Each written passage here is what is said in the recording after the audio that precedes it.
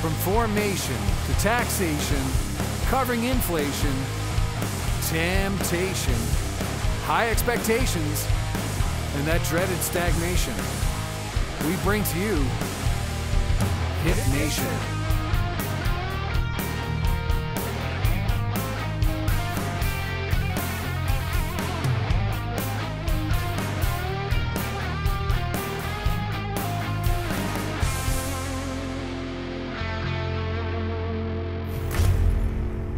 Hey everybody, welcome to episode 7 of Hip Nation.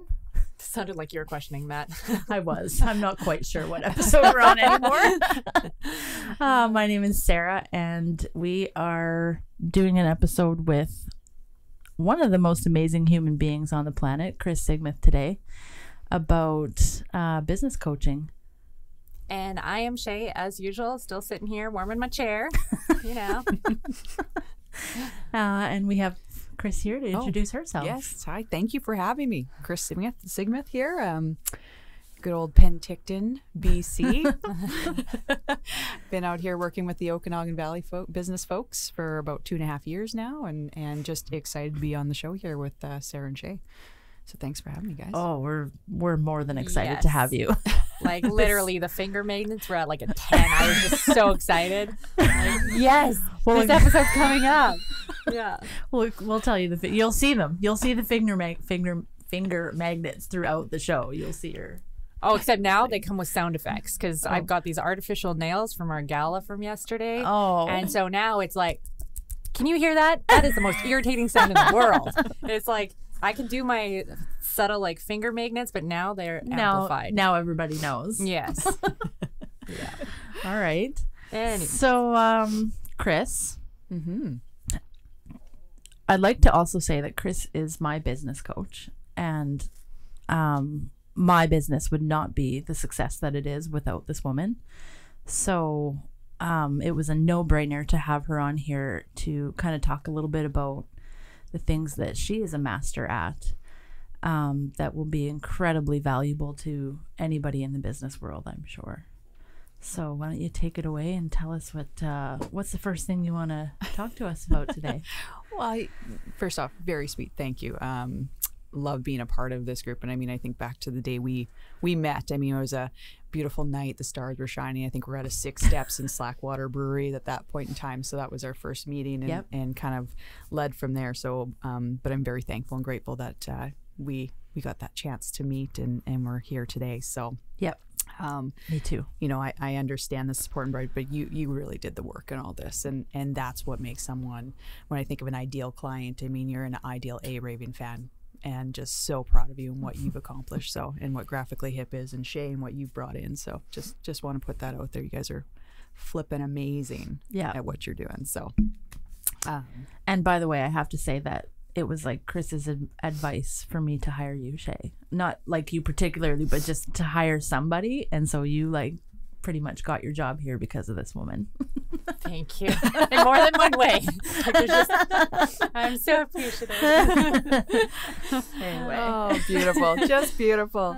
Well, before we kind of get into it too, I just want to say, you know, like the chamber last night, you had the gala event you guys have been put on. I've been watching you social media, all the good things, and I wasn't able to join you guys, but congratulations to you. That was amazing. You guys looked beautiful last night. While you guys were all celebrating the wins, which we like to call those, I also was silently doing that.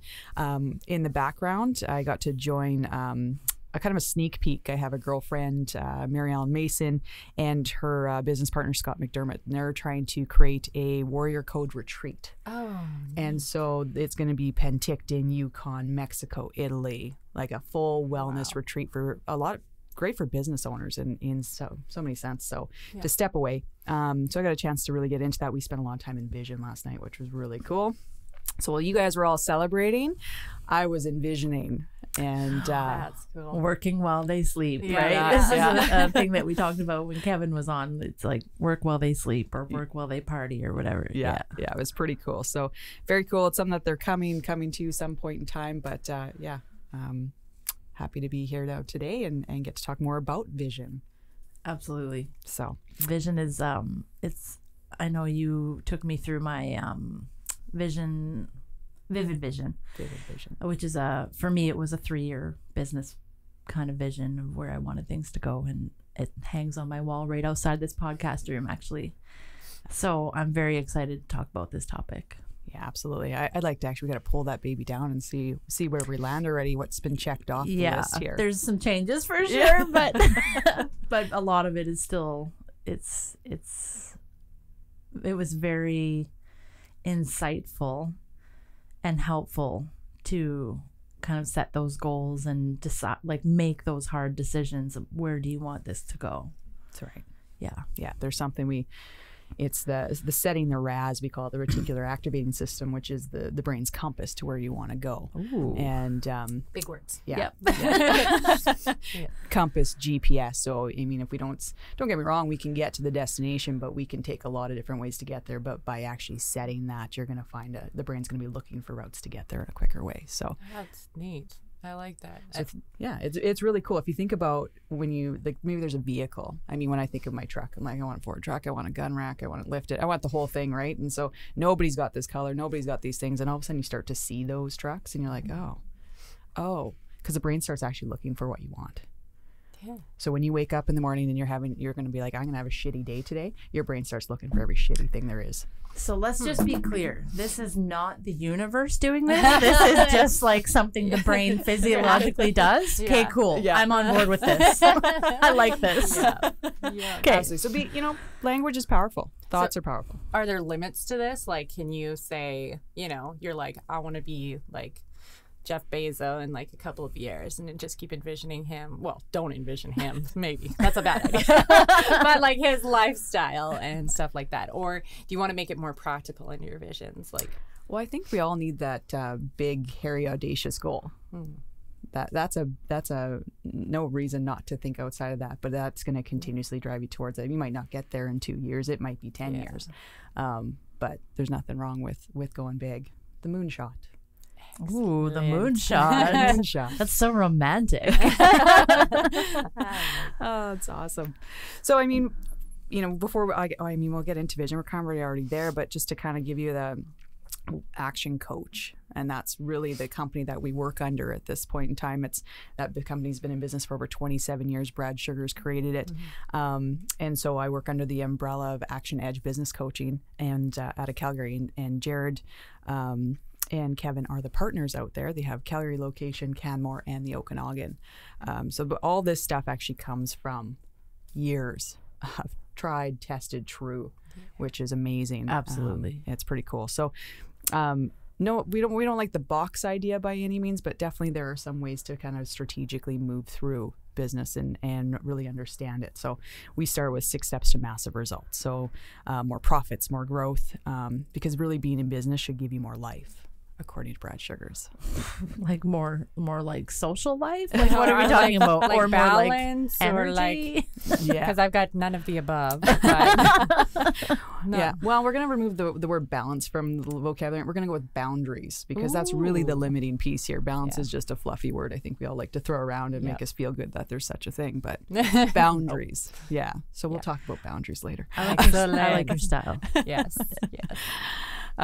So when we look at 6 steps, this is where we're going to spend most of our time today. Is there's 4. Bottom mastery, the foundation of the business itself. So thinking of a foundation of a home, if any of those pieces are not properly structured or using the right materials, that sort of stuff, it can crumble. So, and what those 4 things are in mastery are financial mastery, we have delivery mastery, we have destination mastery, and we have self-mastery or time mastery. And those are all very key 4 things to really take a look at the business. Where does it stand so far? Or as you're building your own business at this point in time, that's where we're going to start to really get set up. So we like to focus on, I want to focus on destination, since we're already talking about that. And also I want to talk a little bit about time and self. Yeah, which is like Non-existent. Yeah, for both of us, like for Shay and I personally, that's key right now. But also so important for any business out there, or business owner, I should say. Is like we were just talking before we hit record, was what is your time worth? And it's a recurring theme on this podcast as well, talking about what is your time worth. Yeah. If you don't value your time, you actually show how valuable your time is and what you do day to day.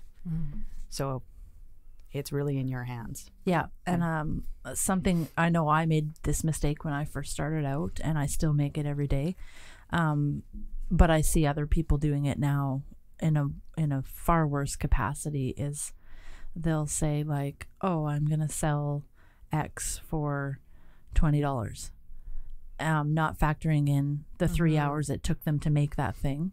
Yeah. Just to make a quick buck. Yeah. So now you've taken 3 hours away from your personal life, your probably your family, if you have a family, your friends, the people who actually love you and care about you, for $20. Yeah. So for me, that has been a very important lesson to learn. And I'm not sure if you listened to the Nicole Clark episode, but we touched on this a little bit with her as well. And it's something she's always telling me too, like, you need to charge more. You're worth more than what you're charging. So, yeah, just an important lesson. Absolutely. For As you people look to hear. Do your time study. I mean, when you look at it, charging $400 and you realize you made $20 an hour, is that where you want to be? So yeah, it's a good exercise to do. And even with just break even from your time, from the actual profit or your product that you're selling, most people don't know what their break even is. It's hard to figure out. Like, I know we're in the baby steps of our business right now, and we're trying to factor out gas and mileage and your vehicle depreciation and all of those things, and you're trying to factor in all of things with your time, and and then it gets more complicated because we're a shipping company. So it's like, you can say, I'm charging $20 to deliver this domestically for you, but then what if that person has multiple items that they need to be sent, right? So then you're factoring in the time it's going to take to not just take one piece, but to take 5 pieces from them. And then we're trying to figure out our break even. We're like, this is exhausting. There are so many factors to figure out how to figure out what our break even is. Absolutely. And that's just break even to zero. Yeah. What if we start talking about break even for success? Right? Yeah. So we have some wonderful tools to help make that really relatively easy. The break even formula in itself is fixed cost divided into your gross profit margin percent is going to give you a break even to zero. So we can talk about that Says later. that so fast, right? My eyes just got really big. I've seen this like whole spreadsheet, and I've done it, and that was still like way over my head what you just said. I was like trying to pick up the words as she was saying them so fast. And I'm like, okay, I've heard that. How does that correlate to that? And my brain is trying to like put all the pieces together. I'm like, Kris is a fucking pro. She just knows her shit, eh? Yep. We'll get into it. We'll get into it. Excellent. Yeah. No problems there. Which, good that we're talking about a little bit about break even there. I mean, that's one of the pillars of mastery. When we talk about financial or money mastery and some of the basics, P&Ls, what are those? What use are they? What are those? I mean, I know, but some people may not.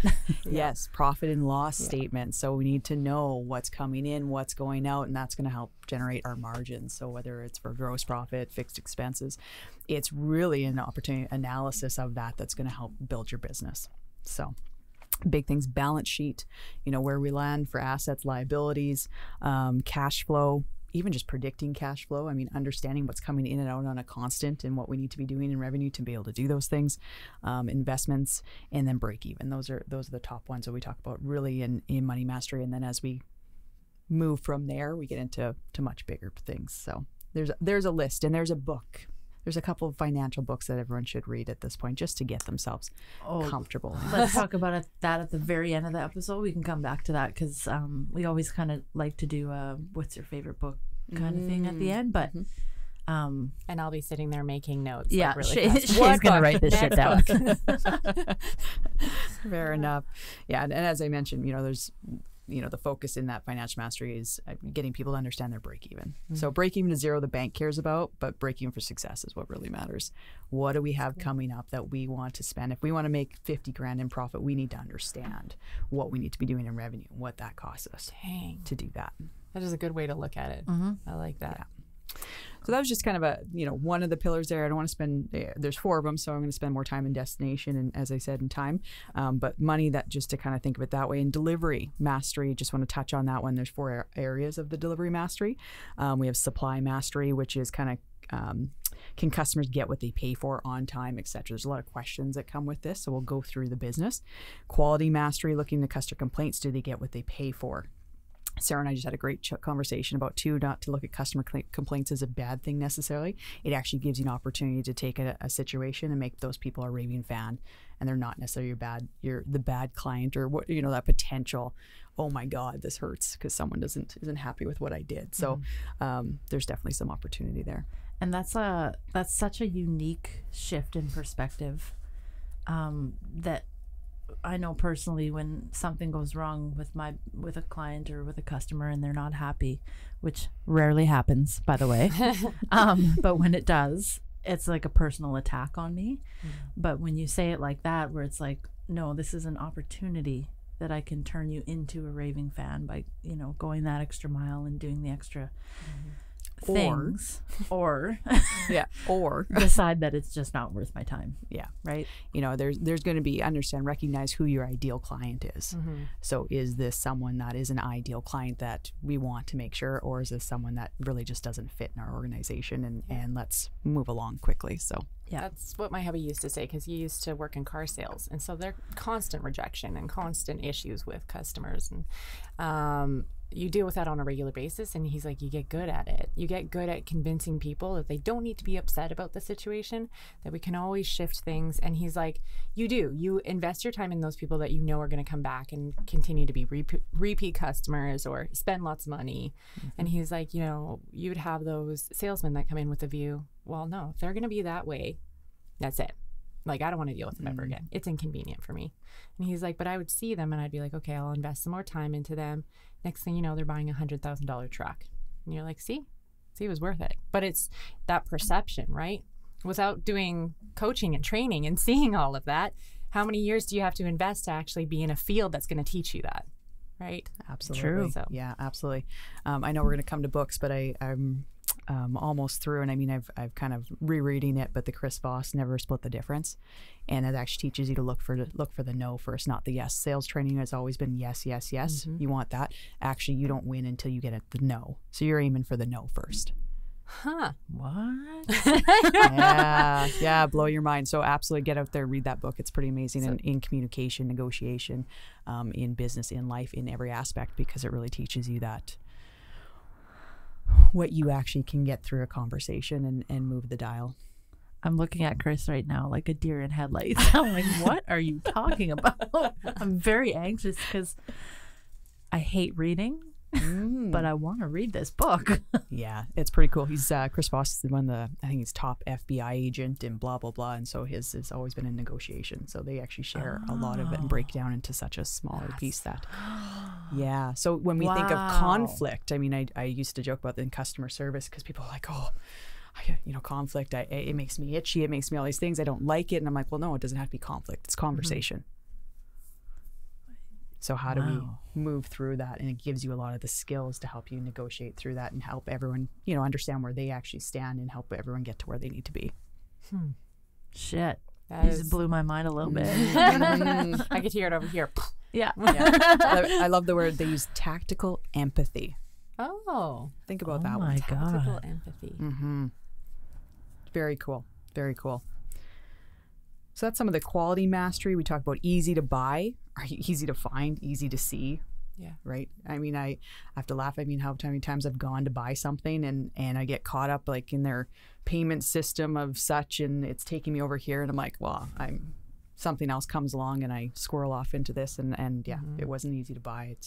That's a problem. Okay. So it's some different things to think about. Are we easy to even come back to? Can they find us? Can they, what does that look like? When you say easy to buy and easy to come back to and all that, are you meaning like if they phone and you're not answering your phone, that makes it not easy? Like, is it that kind of a thing? Yeah, I can go to that. Absolutely.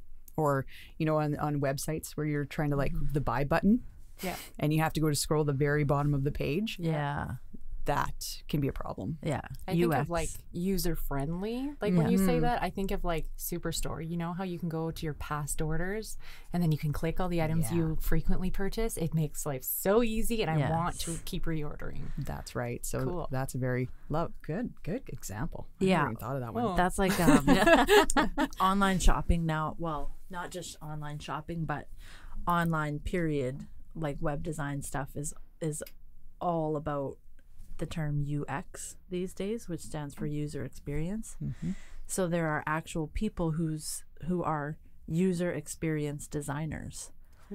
And so they do think, like, just as a very simple example, they'll put like the back to top button on a website, which not all websites have, and that's annoying. Or like you said, like making that chain of purchase simpler and easier to follow. And so people's jobs are specifically to make the user experience easier, faster, and more enjoyable. Yeah. Well, I even think in just aspects of training, like I've seen different training programs that people put out there, and I mean, if you don't use the right word, you can't find that. And that gets, if you're spending 10 minutes just trying to find that one piece of information, that's a problem. Absolutely. So when you think of even your teams and the inefficiency in that aspect, making sure that they have quick access to those, and a system of when we need information, you start here, next is this, next is that, so we move through it quickly. I like it. It always, that reminds me of the comedian Dane Cook. I love Dane Cook. Yeah. Like he used to be one of my faves. And he always had this joke about time travel, and I forget how exactly it went, but he's like, in the future we'll be able to get to work in like 3 seconds, and then like something bad will happen in your day and you'll be like, what the hell? I'm not going to get there for 5 seconds? Come on, I'm supposed to be there in 3 seconds. But it's like, I mean, I'm butchering it obviously, but it was a very funny but very insightful joke, because time is so valuable nowadays, especially where like you go on a website and if you don't find what you're looking for in literally 10 to 15 seconds, you leave.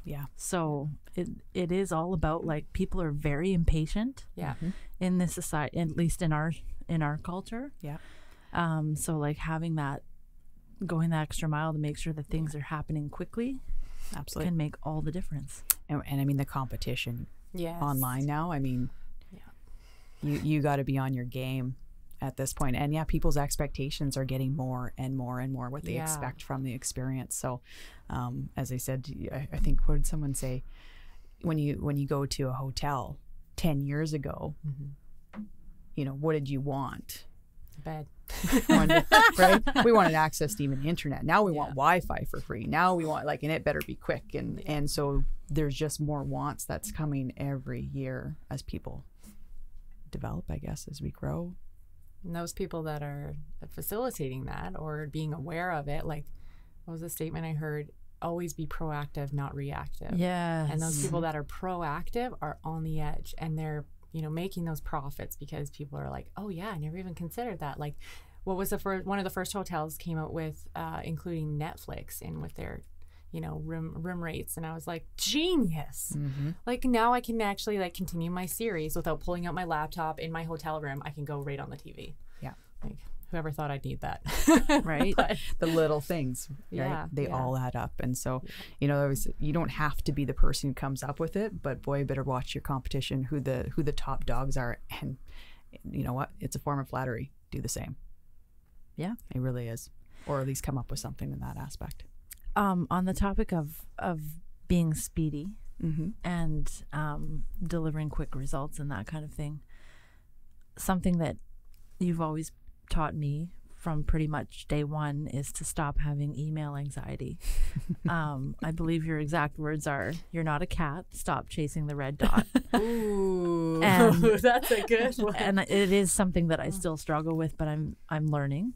And so when we say, like, it's important that things are speedy online, and then you tell me you don't need to answer your emails the second they come in, Please explain. little contradictory on that. Yes. I think in the aspect of, I think it's just having the expectations set, and the boundary is not set for people. So in business, I would like to see, instead of you chasing the red dot, that they know and understand that they have in 24 hours they'll hear from you, because it's just not something.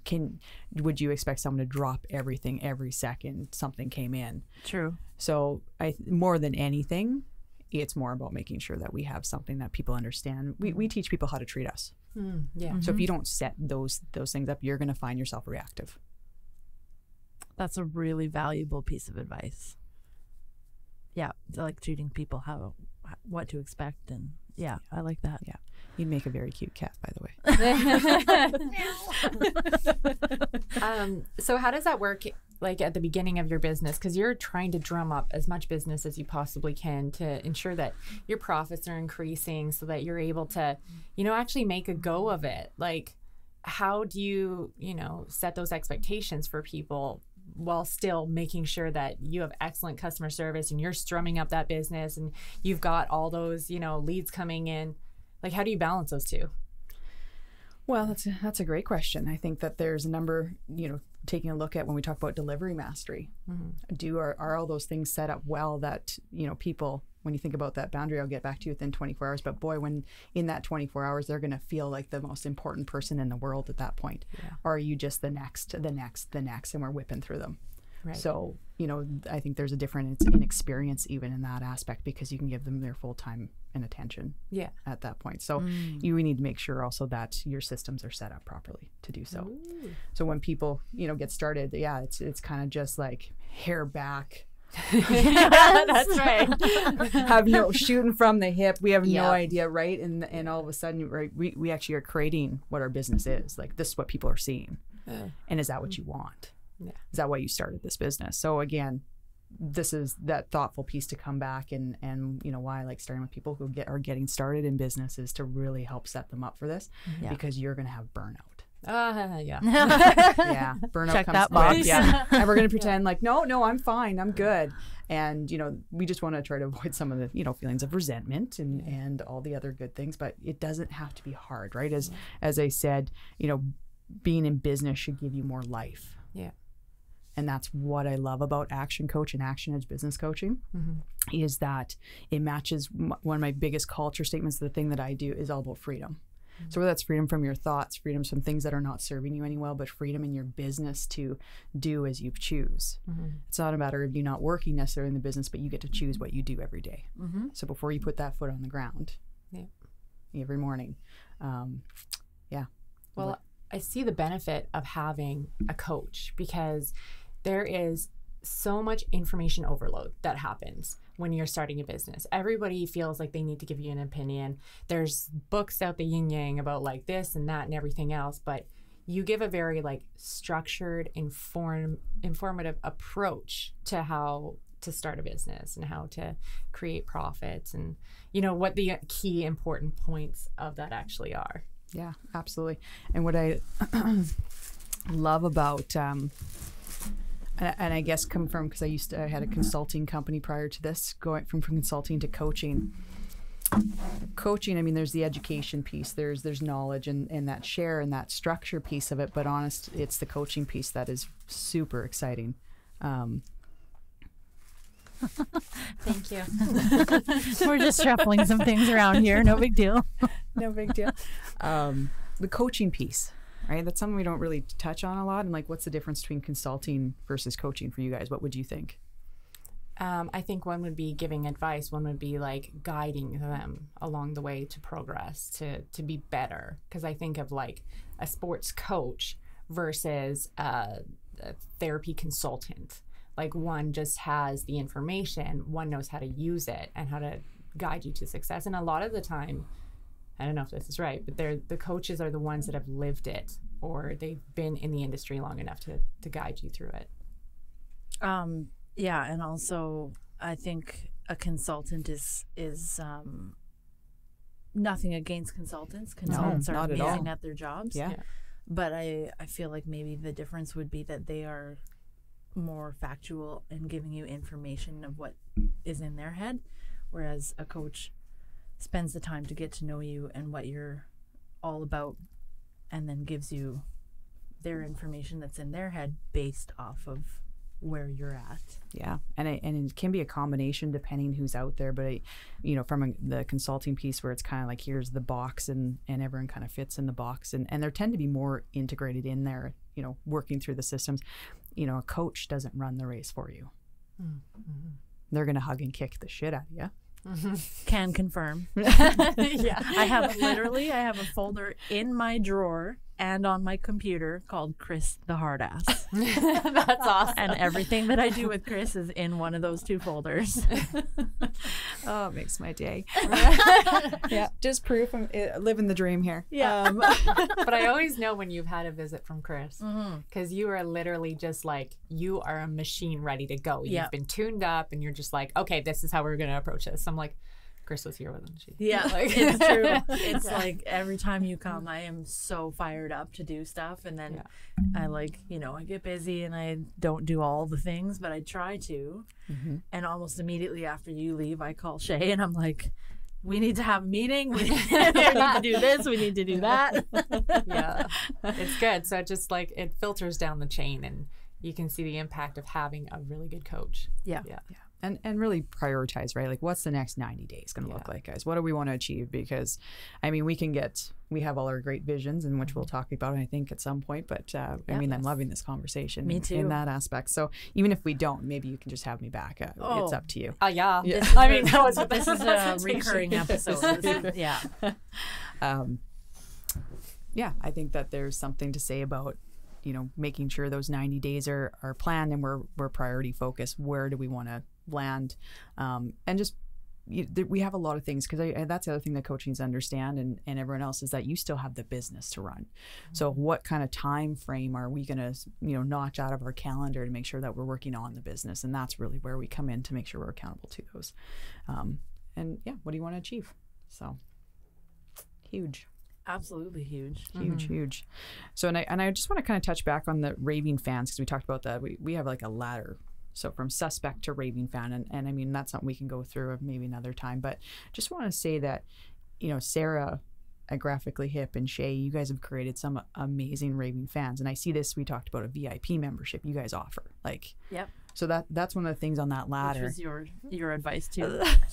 Shout out to Kris. Yeah, right. You bring information, but you took it and you ran and you made it what it is today, and those people who love and respect you. So that is, you can introduce anything you want in the world, but if it's not put out properly in the world, or you're actually not asking for that, it doesn't work. So, between your reviews, your customers, and your community, just amazing what you guys have done. So, you don't just start at suspect. A suspect is someone who might be interested in your business or your product.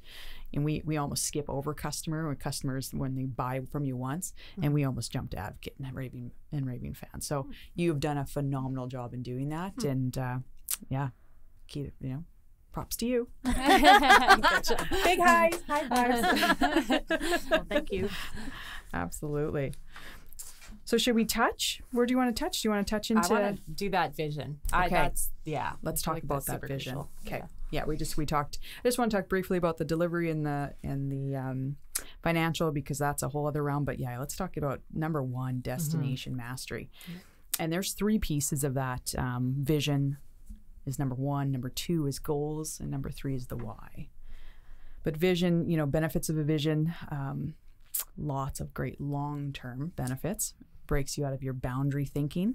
It identifies direction and purpose, encourages openness, unique and creative solutions, and results in efficiency and productivity as well. And, honestly, guys, when I think about it, how are you going to ever show where you're going to your team if you don't have the vision written out? Because I always get that, it's up here, it's in my head. It is. Yeah. But you're right. And when you want to step away for a moment, and are you the only person now that can tell the vision because it's in your head? Well, does that create a better culture and more loyalty, or is that the angle that it's supposed to be looking at? But well, the story is there. People are reading the story. They're in it. They're seeing it. It's something that they can be reminded of. Yeah. They're working towards something. It almost gives purpose as well, because there's going to be something in that vision. And if you don't feel like there is, can they help add a piece to the vision? Oh yeah, like an investment, like personal. Just even kind of what they want to see with the company, right? It doesn't always have to be out of the business owner's head. I mean, if we're really team oriented and that's important to us, no reason why we can't. But your team needs to know where we're going.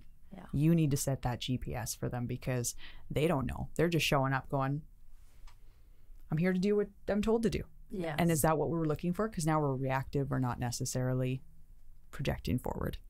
We're not thinking of the steps 2 or 3 ahead. Yeah. We're doing what's what in the moment at this point in time. So yeah, no. No. Just no. What do you think are some vision killers, you guys? Ooh, I would say, yeah, like, Or even writing your vision. I should be more specific about that when you think about writing this, because it's one of the hardest things for people to do is actually write down their vision. yeah. It's the craziest thing. And I get it, because I mean, I was vision boarding last night and I'm going, oh, do I want Maui or Hawaii? Oh, wait, those are the same. Oh. That's right. Wait a minute. Yeah.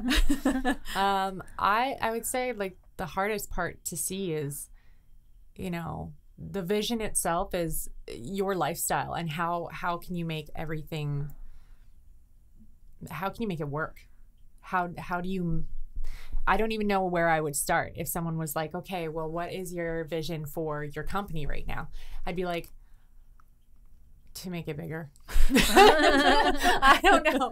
To like, because I have an idea in my mind, but to relate that to words, I think in my mind is I'm stuck to this like idea of what my company is supposed to be like because everybody else has it this way. And I don't want it to be that way because that's not how society is right now. It's shifting. But I don't know how to put that in words. And I don't, yeah. So maybe it's like a discussion of your like points of differentiation, like what does make you different from the other people and identifying those things. And Yeah. we haven't gone through a brand procedure for your new company, by the way, so maybe we should do that. and maybe the vision starts personally. What do you guys want in life? And that's how you, because that's where I think also people don't understand is that the business that you're building is to give you the life you want. If we're not clear on the life we want, right, and we want to make sure that the business isn't running the life. Yeah. So we did like a track, like I showed Sarah. So my hubby is the exact same way. Like he likes things very structured and he likes to know what he's working towards. And I'm kind of like, okay, well, if we do this, this, and this, we can like gross this and then we can get this. And then he's like, no, that is way too much work. Like you got to simplify it. What are your short-term and your long-term goals? And I'm like, oh, this takes me back to like high school. But it's true. Like he's like, what's your ultimate goal? And I'm like, to have a farm, to have a regenerative farm that like is not only like changes people's perspective of what growing food is like, how we can grow it, but how it gives back to the environment, and then becomes a tourist destination for people to see you can create this at home. You can have your own garden wherever you are. But how do we go from a shipping company to that, right? And it's like we have this idea of how the two are connected, but how do you put that into words? It's very interesting because I mean, do you see the passion when she went into what she wanted with the farm and everything like that? That was that was amazing. So, and then when you hear the business side, you're like, oh, just some numbers and we'll put it together and this that sort of stuff. So think of it, think of your team. Yeah. Which one are they? Even though you have your personal vision, there's no reason why that can't be somewhat put in there. But what is that business going to get you in that regard, or what's it going to look like in the community? How are you going to view? How is it going to affect your life? It's going to be able to create this freedom. It's going to be able to do those types of things. What is it going to do for the people that work with you? And so really diving into the visual aspect of it, that picture. So we need to do some mining, I think. Yeah, because I listen to Sarah talk about her business, and you see that when she's like talking about like where she would like to take things and her growth, and I sit there and I'm like, numbers, and she's like, I don't care about that. Like that's over on the left hand side. This is what I want to see, and this is what I want to come from this, and I get it. I get what you see. But also in my business, my identity is completely wrapped up in what I do. Oh yeah, 100%. In yours, it isn't. Your goal is what your identity is, not what you're doing to get to the goal. The business is serving a purpose. It is. Yeah. So, and I think our business currently right now really does reflect my hubby. Like he's clean cut, put together, very like structured. He is very detailed, and that's how the company looks right now, even though it's in its baby steps, like his colors and his logo and his choices that way. Yes. The branding that he's creating is a really good reflection of him. I'm just beside him being like, more money. We need more money. So it's a little I different. think we met the CFO of this company. Yeah. I'd like you to get a shirt. Yeah, CFO. CFO. Yeah. I'll just walk around. Yeah. 7 Elks CFO. Love it. Yeah. And I mean, I think you nailed it. I mean, he's the vision. He needs to create that vision, and it's not, you can input on it in what that looks like and what you think, but for him to actually start to write down, you know, when I read it, I want to be able to feel it, see it, touch it. I mean, one of my clients, you know, she wrote out her vision of the warehouse that she was going to get into. Like, they're currently working out of a smaller space, and what does it look like? I mean, I was walking through the door as I read this in my mind, and I could feel the velour couch, and I could feel the atmosphere of this business, and it was amazing. Just the vibe. You knew it, the team. So the team gets the opportunity to see where we're headed, and they're excited to get to that. Yeah. And what the possibilities are and what that looks like for their futures. Because if there's not a vision, what is their future for them? That is, Wow. yeah. So you're just like every detail. You're getting right in there. Right in there. Ha. Yeah. Setting that GPS, guys, that compass. Where do you want to go? Like, I've got that rattling around up here at all times, but like to actually write it down and say, like, I want this color walls and this type of furniture and stuff, like, that's a whole other level. Yeah. Well, we're going to do that next time. Okay. So now, what are the vision killers? Like, what actually does kill them? So when we look at vision So for killers, people who aren't watching, Yes. I tap my head. Number one, you're always the number one killer. That's like most things. It's kind of like business. I'll be quite blunt. Get the hell out of your own way, because that's really the only thing that's stopping you between that and success. So think about that for a second. That gave me chills right now, because I was just like, ooh. You know, we like to think we know it all. You don't. Just step aside. Yeah. I mean, that gets into identity iceberg at that point. I always joke about it. Remember seeing that iceberg picture on the wall at a corporation that you worked at? Yeah. And there's some right underneath, and no one has a clue what it is. Yeah. But there's actually purpose to it. But, you know, you think of people's beliefs. You know, where did those beliefs come from? They're not always yours. You could have adopted a belief, you know, such as, you think back, if you ever were a kid, you know, maybe you overheard your teacher tell your parents that you weren't great at math. 50-50 shot. Yeah. You decided to either prove them wrong or just go through the rest of your life saying, I'm not very good at math. So taking a look at some of those beliefs, that's what I love about coaching, is it's not just business. We get on the personal level, because that affects that. What needs to happen and change, and are those beliefs serving you well? And not to mention, you know, what do you value? Do we understand that? Because that also bleeds into your beliefs. So if we can really move those beliefs around and adjust, even if just one, you know, what's one limiting belief that you have, or what's one belief you have in business, and let's find out if it's limiting or not, so we can move the dial. As you were saying that, I was thinking, you know, you said you're the one who's going to kill your beliefs, like, you're in your own mind.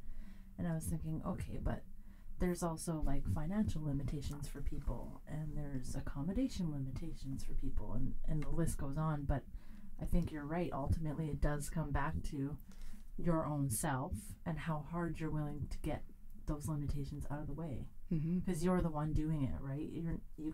I can't depend on anybody else to make that money for me or get that car for me or whatever it is that you need to get to the next step. I have to do that. Absolutely. And I think there's a certain kind of person that's built for that stuff, and a certain kind of person that isn't. And not that there's anything wrong with either one of those things. We need both of those people in this world, but it really is a different level of consciousness almost that that you have to be on to get those things. Absolutely.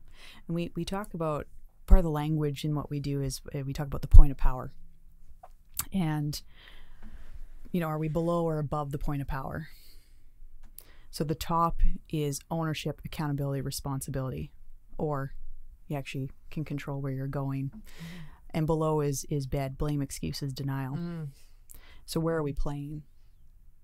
Who are we blaming? What are our excuses? I mean, our excuses, again, just are only ones that we even run through our head every day as to why we can't do this, or we give ourselves. I mean, if you ever get Leadership and Self-Deception, guys, by Arbigen Institute, that's a great book too. Write that down. This entire episode, Shay's had her phone in her hand taking notes. Sorry. And I'm trying to be quiet with these silly things, but they're like, Yeah, there's something to say. But I mean, you know, when we live above the point, or we take a moment to recognize where we are in that point, you either become, you know, either you're going to become the victor and you're going to come out there powerful and feel empowered, or you're going to become the victim. Yeah. So which one do you want to play in?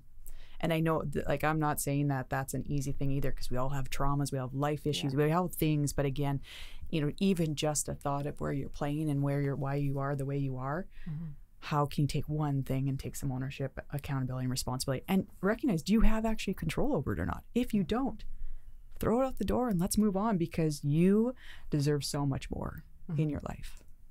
yeah. It just reminds me of that, like one of my favorite videos to watch, and I watch like motivational stuff every morning because it sets, I set my intention, what I'm going to get done. Here we go. I have to, like, because I think for so many years, if you like, when I worked in a municipal industry, you're literally like a lab rat. You go into work every day, you do your job, you come home. It's good, it's structured, you get your money, your kids are taken care of, it's all good.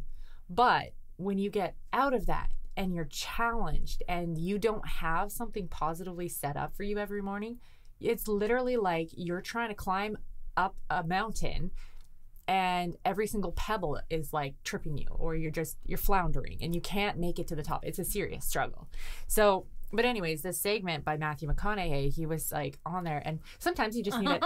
You need Kris like just swooned. She's like, oh yeah. But he says it really nicely with his lovely voice, but he says it very straightforward. And sometimes you just need to hear that, where he's like, he was giving a speech to a class of graduating students.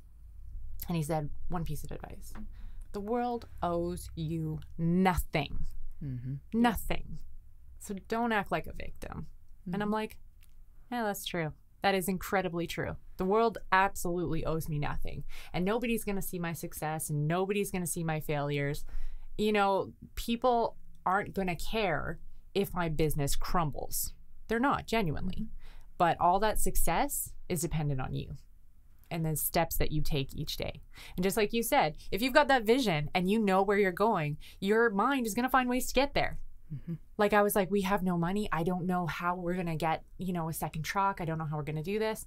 And we get on the computer. We start looking immediately. Well, there's grants that are out there. There's, you know, new business grants, and there's, you know, there's different avenues that you can, but your mind is trying to find that way. That's right.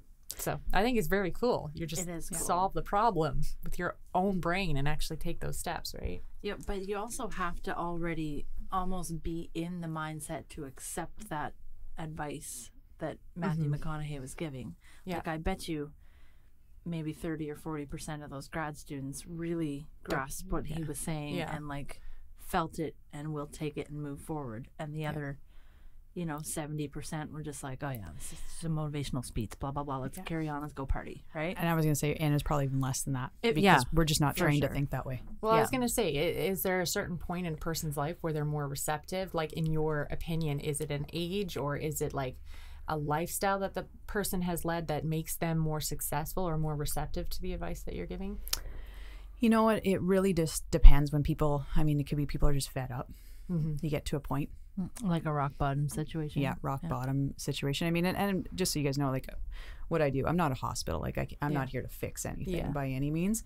But there comes a point where just people have had enough in that, and start to recognize that maybe there's more opportunity. And they usually start to looking for ways to get out of this. So, you know, some of the work that we do, as I talk about Identity Iceberg, that's for stuff, people are already kind of open to this aspect of it. They're looking to improve themselves. They're looking for better skills. They're actually that type of person. People who are stuck below that point and blame, excuses, and denial will never be in a position that want to be coached because it's too comfortable. This is their comfort zone. Yeah. So I think we're just talking about vision killers. Yes. And I mean, we start with the head, and a lot of this has to do with a lot of the stuff on my kind of my list that I have of vision killers. You know, some outside that, naysayers. You know, we think of the naysayers and in what we can't do. Make sure you look at your group, guys, and make sure you got some really good people. You are the reflection of who you hang around. So, Sorry, great. I am so sorry for that. I wasn't thinking you. Like, there's some other people in my life. Kevin Smith. Just kidding. I love that guy. such a good group. I just love it. Fatigued leaders can be that vision killer. You know, Fatigue what, sorry? leaders, fatigued, Oh. decision fatigue, all those types of things. So making sure, again, that comes into your scheduling of your life, making sure that we're scheduling out time for your wellness, because again, guys, this, if you're not fully functioning, what benefit are you to anything that you're doing, your family, your friends, your community, your business? So that's why that wellness retreat I was talking to you about last night, the Warrior Code retreat, that's what that's about. I just read something the other day, and I saw it on the internet, so it must be true, that said that you actually are more productive when you're tired. Interesting. Yeah. And I mean, I don't even remember what the source was, but I was like, I think I call bullshit on that. But also, late at night when I'm laying in bed, wide awake, and everyone else is sleeping, my brain is going like 1,000,000 miles an hour with ideas, and like I'm writing shit down in my notes. And so maybe there's a little bit of truth to that. Subconscious, conscious, you know. Yeah. Okay, this probably has everything. no connection to it, but I know, like, for training dogs, you actually have to work them really, really hard before you can train them. When you And- break down the Oh. That's right. resistance. Yes, and it's just like, Oh. and you, like, there's a lot of like behind the scenes. You still in there create connection through like tug games and all this stuff, but like for our dog, like we had to work him really, really hard to get, that definitely that resistance out of the way. And I think that's like I've literally, I can't even, there's so many people that I followed. Like Ryan Serhant is a good one. At 4:30 in the morning, he goes to the gym and he works out really, really, really hard. And then he goes home, he showers, and then he's off to work. And he's like, it's just, my mind is ready. It's focused. It's, you need that initial burn in the morning. And, But, yeah. but maybe there's a difference there between fatigue and exhaustion, or like Overwhelm. actual Yeah. tiredness. Yeah, that's Yeah. true. Yeah. Yeah. Yeah, I think so. And I love science. Science changes all the time. Yeah, it does. Every 5 years, they say. Yeah, yeah. I went into nursing. They're like, congratulations. Like, in 5 years, this is going to be irrelevant. Yeah. Can somean make me a shirt in quotations? Science. I don't know. Yes. I totally want one for Christmas. I don't know anybody who makes shirts. Maybe I should Google it. That's so good. So yeah, there's lots of vision killers that make it hard for us to think outside that. So I mean, setting yourself up in a position where you are comfortable and have the ability, like you want to set aside time to do this. But yeah, the brain typically short-term thinking, right? If it's kind of like, hey, we got to make money, we need to make it now. That's gonna kind of halt that vision piece. So setting aside time, guys, and surround yourself by the things that you love. London Fogs with oat milk so from good. Blend. Listen, So good. Like I have to say, this is my very first London Fog experience. What'd you think? Like, what magic is in my Yeah, cup? I know it's so silly, but it's so good. I know. So good. That's incredible. But you have to do it with oat milk because, I don't know, the regular milk first. It's right. TMI, but lactose intolerant. But it's like so much better with oat milk too. Just the taste. It's like, I don't know. yeah, just something to that's say. incredible. Yeah. Thank you for bringing these in. Of course. Like, We're my life has regulars. changed. I should really invest in blends. The girls Yes. down there, they see us honestly. Buy some stocks. We are on like the back of the line, and Sav and Ash see us, and they're like, hot or cold. Oh, that is So when we get up amazing. there, like all our stuff is ready to go. It's just awesome. That's awesome. Yeah. But I love that you say that, because in my opinion, that just screams like customer service. Yes, like it that does. is that you are a loyal return customer. That's right. I'm a Raven fan. Yeah. Oh yeah. Right? Yeah. Yeah. Did I not just bring all you? Yeah. Guess who's going to buy more London Fogs and go and support that business out Absolutely. Yeah, Yeah. definitely. there? Yeah. Yep. It's huge. So, and they're coming out with more VIP. So now we got online. I get points. That's awesome. Yeah. You probably have like, I would venture a guess that almost all, if not all, of your clients are raving fans of yours, because strictly because of Yeah. the service you provide and the personal, like you get right into our heads. Like, how can I not be a raving fan of you? But You know what I mean? success too, it's screaming through her clients. Like Yes. I knew you through Sarah, but then suddenly I started people being like, "Oh yeah, Kris." I'm like, "Oh my goodness!" Like she's like a celebrity. But it's like She is the #1 business coach in all of Canada, by the way. Well, I got to correct on that one. I do appreciate my goal of business to be #1. Steph, who is on my team as well with Action Edge, I mean, she's a rock star. She was like, we play in that top 25 and we're both aiming for #1. So we're top 25 in the world. In Canada, I think she's right now, she's winning. But, you know, I like to come in from behind. But you were #1 at one point, were you? Yeah, I like was. not Sorry. long ago. Yeah, not long ago. Okay. Yeah. Last I heard, Then you were. Steph came in and whatever, Steph. Steph's awesome too. Though She's I've taken some amazing. of her online courses, and she's awesome. I learned so much from that woman. I mean, not only is she, you know, she took on business coaching this last year, joined the Action Edge team, but Carmela Marketing out in Canmore, she started that business. And I mean, and we got some satellites, you know, between Kimberly and Jasper and all types of people. I get to work with that team out there. Allie, shout out to Allie. Whoop, whoop. Woo! Yeah, the general manager who's taking that business to next level. So that's awesome. Yeah. I love how passionate you are about the people that you work with. Even like you're passionate as fuck about your clients and what you do, but like Action Edge must just have like the most amazing culture, because every time I hear you talk about the people you work with, it's just this big smile. You can see your heart swelling and like you're pumped to talk about it. So yeah, that's they're an amazing company by the sounds of it. they really are. From what I know of them. Yeah. Yeah. I know they have like their free Facebook classes that you can take, and they have another one coming up because it pops up on my Facebook and it's like, "Hey, are you going to register?" I'm like, "Heck yes, sign me up." Yeah. Like it's just they're so informative, but like it's a very easy delivery when you're watching it, and I sit there and I just like take notes the entire time. Yeah. It makes life super easy because you can set it aside and you can do whatever else you want to do, but it's not one of those classes. It's like if you want to get value out of it, you sit down and you pay attention. That's right. Yeah. And I like it because I do point form. Yes. Here's top right. 10 things. Boom, boom, boom, boom, boom. Let's go. Pick one. Let's run. Yeah. Yep. Yeah. Right. Because that's what it is. Let's put it into action. Yes. Very cool. I like it. Yeah. Action. Thank you. But yeah, I mean, my clients mean the world to me, and people in general do. But when we get to invest in one another, it's not just one versus the other. It is we're investing in each other, and to see people's lives change. You know, going from the moment of, you know, F, I don't know if I want to do this anymore. Did you just say F? I said F because I didn't want to edit it out. You don't have to. We can say fuck. Oh. We just press the little explicit button. Or you can say fork nuggets because that's what I say. Oh yeah, no, fuck. She's I like, don't no. want to. That's actually part of my coaching. I do swear a lot in it because I'm never yelling. I'm just quite passionate about it. and Fridays are always fucking Fridays. Sorry, now I'm off on a tangent. But Sweet. yeah, so always beware if you call me on a Friday. It's no holds barred. Fucking F-bomb Fridays. world, yeah, it's fucking Fridays. I think we should have fucking Fridays here. So good. Yeah, company I worked for a decade. You know, with between franchise and corporate and all that sort of stuff, and that was the thing that we started, Effing Fridays. I love like that. it. Yeah. It's like casual Fridays, Yeah. but it's like Yeah, awesome. our run on casual Fridays is a little bit done. yeah, I love it. I love it. Yeah, it's lots of fun.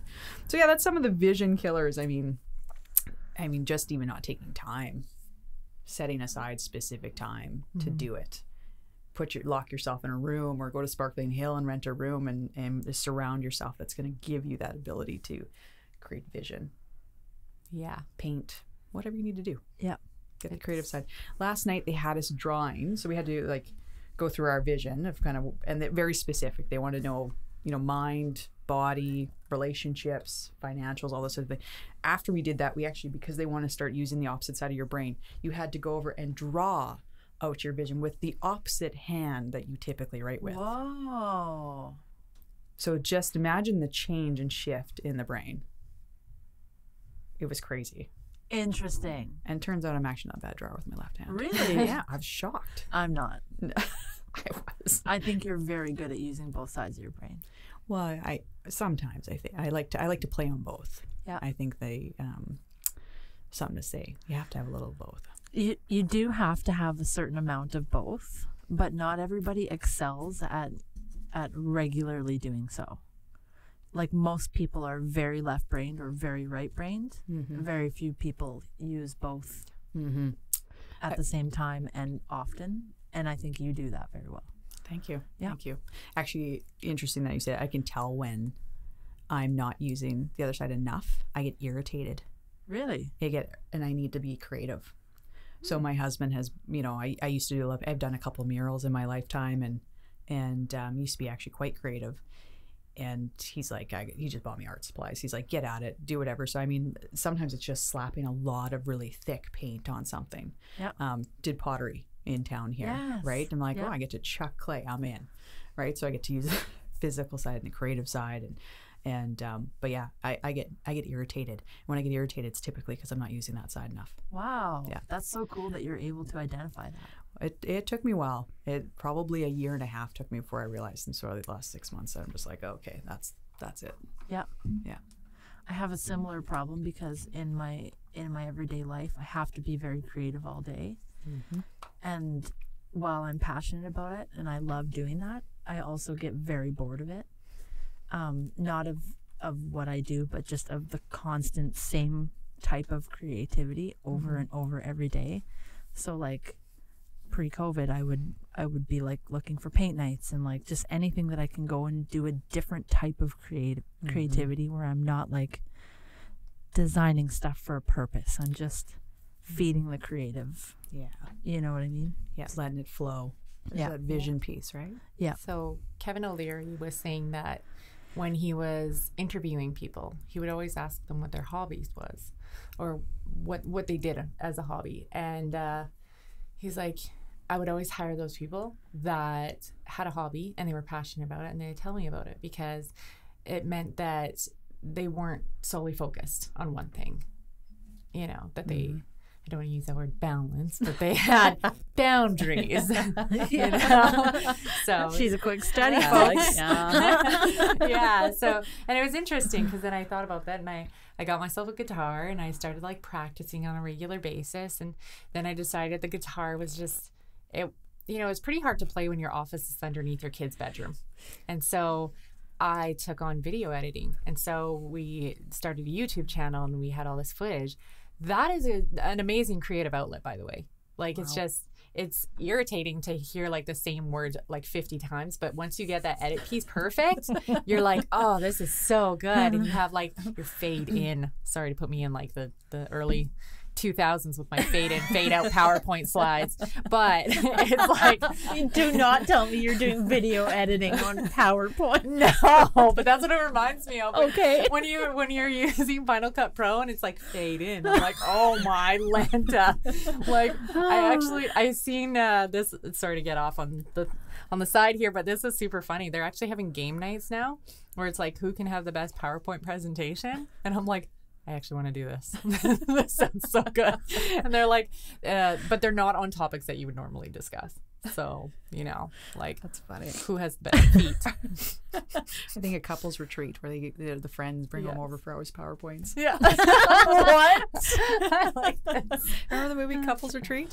It's been a while since I've seen it. Is Adam Sandler in that movie? No. Oh, Vince Vaughn. Vince Vaughn. Yeah. And they want to get everyone to this retreat, so they do a PowerPoint as to why it's important and now they want to have a baby and all these things. Oh my God, that reminds me of our friend Colton. Remember? So we're out for dinner at a JCI planning meeting the other night, and Colton's like, Colton's a good friend of ours. He's a bank manager. I think that's his title, right? Bank manager. Anyway. Yeah. I think I've met him. Yeah. He is like obsessed with spreadsheets. And so he recently got married to our good friend Katie. And he created a spreadsheet of their like honeymoon. We were like cry laughing about this, but he's like, I made it for my parents and our family so they knew where we'd always be and they wouldn't have to bother us. But he's like, at this day, at this time, we'll be in this place in this country.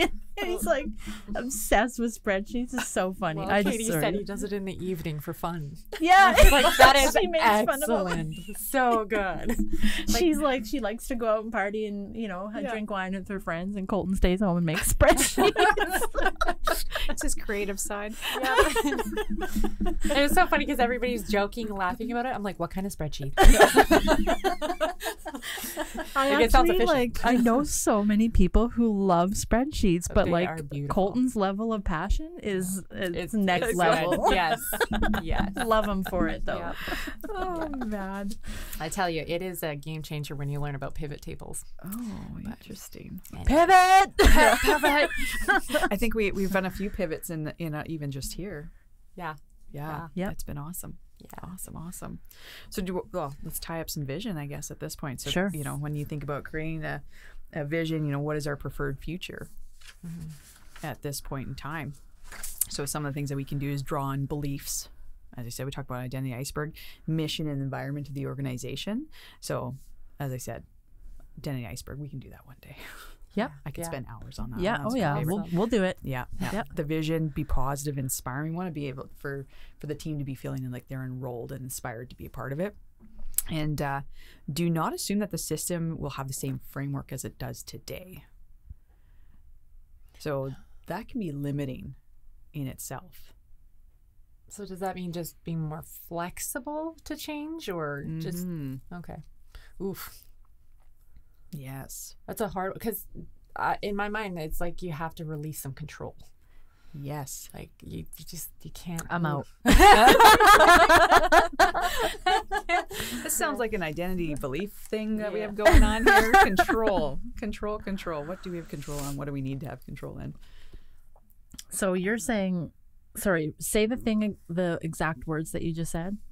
Do not assume that the system will have the same framework as it does today. So by system, you mean vision, or is that what we're because we're still we're talking about in vision, the right? vision, that sort of stuff as you're creating it. So like when I first made my vivid vision board, that was earlier this year, versus where it's at now, that might change is kind of what you're saying. Yeah. When you think of even the other office that you're into here, I mean the framework, even just in that and way it looks and moving forward and software that we're using and those have all changed. True. So to think bigger, what's the next level out of this? Thinking of your Hip Nation studio, what's that going to look like? Well, it's definitely going to be bigger, that's for sure.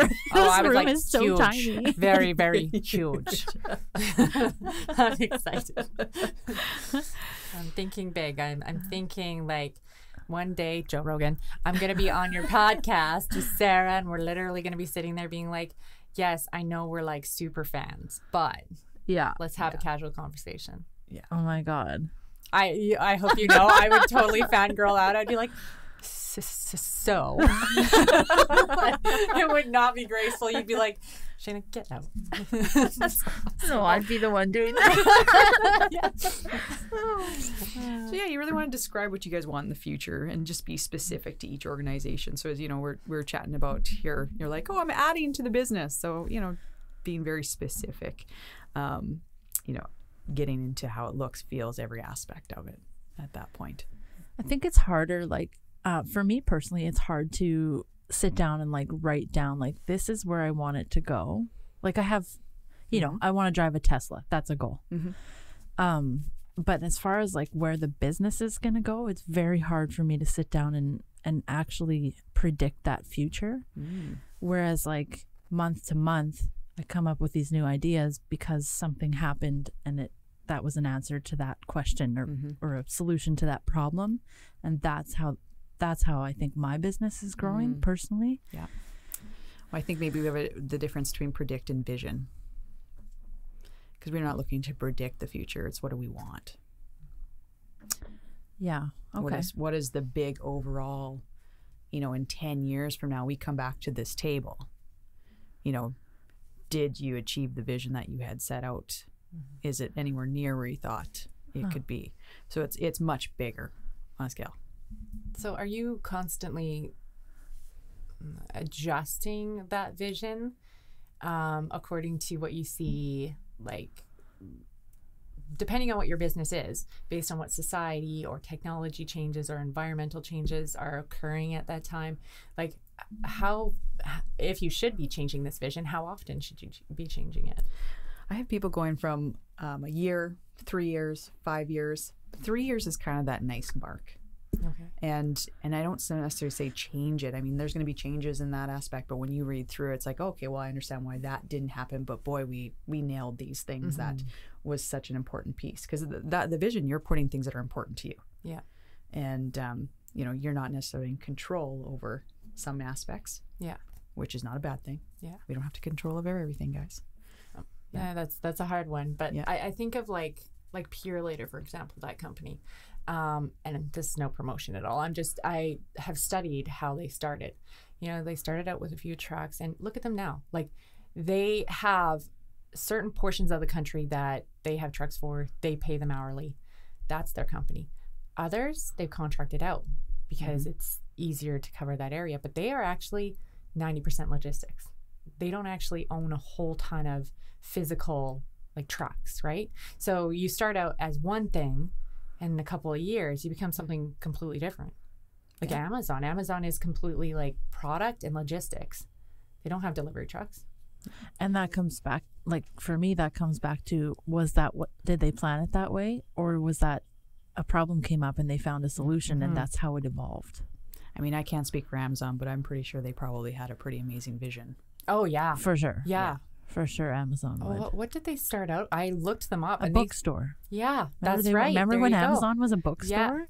But you know what's cool about Amazon? If you could pull up Amazon's mission statement, Amazon. it's actually from day one. Their mission statement rings true today.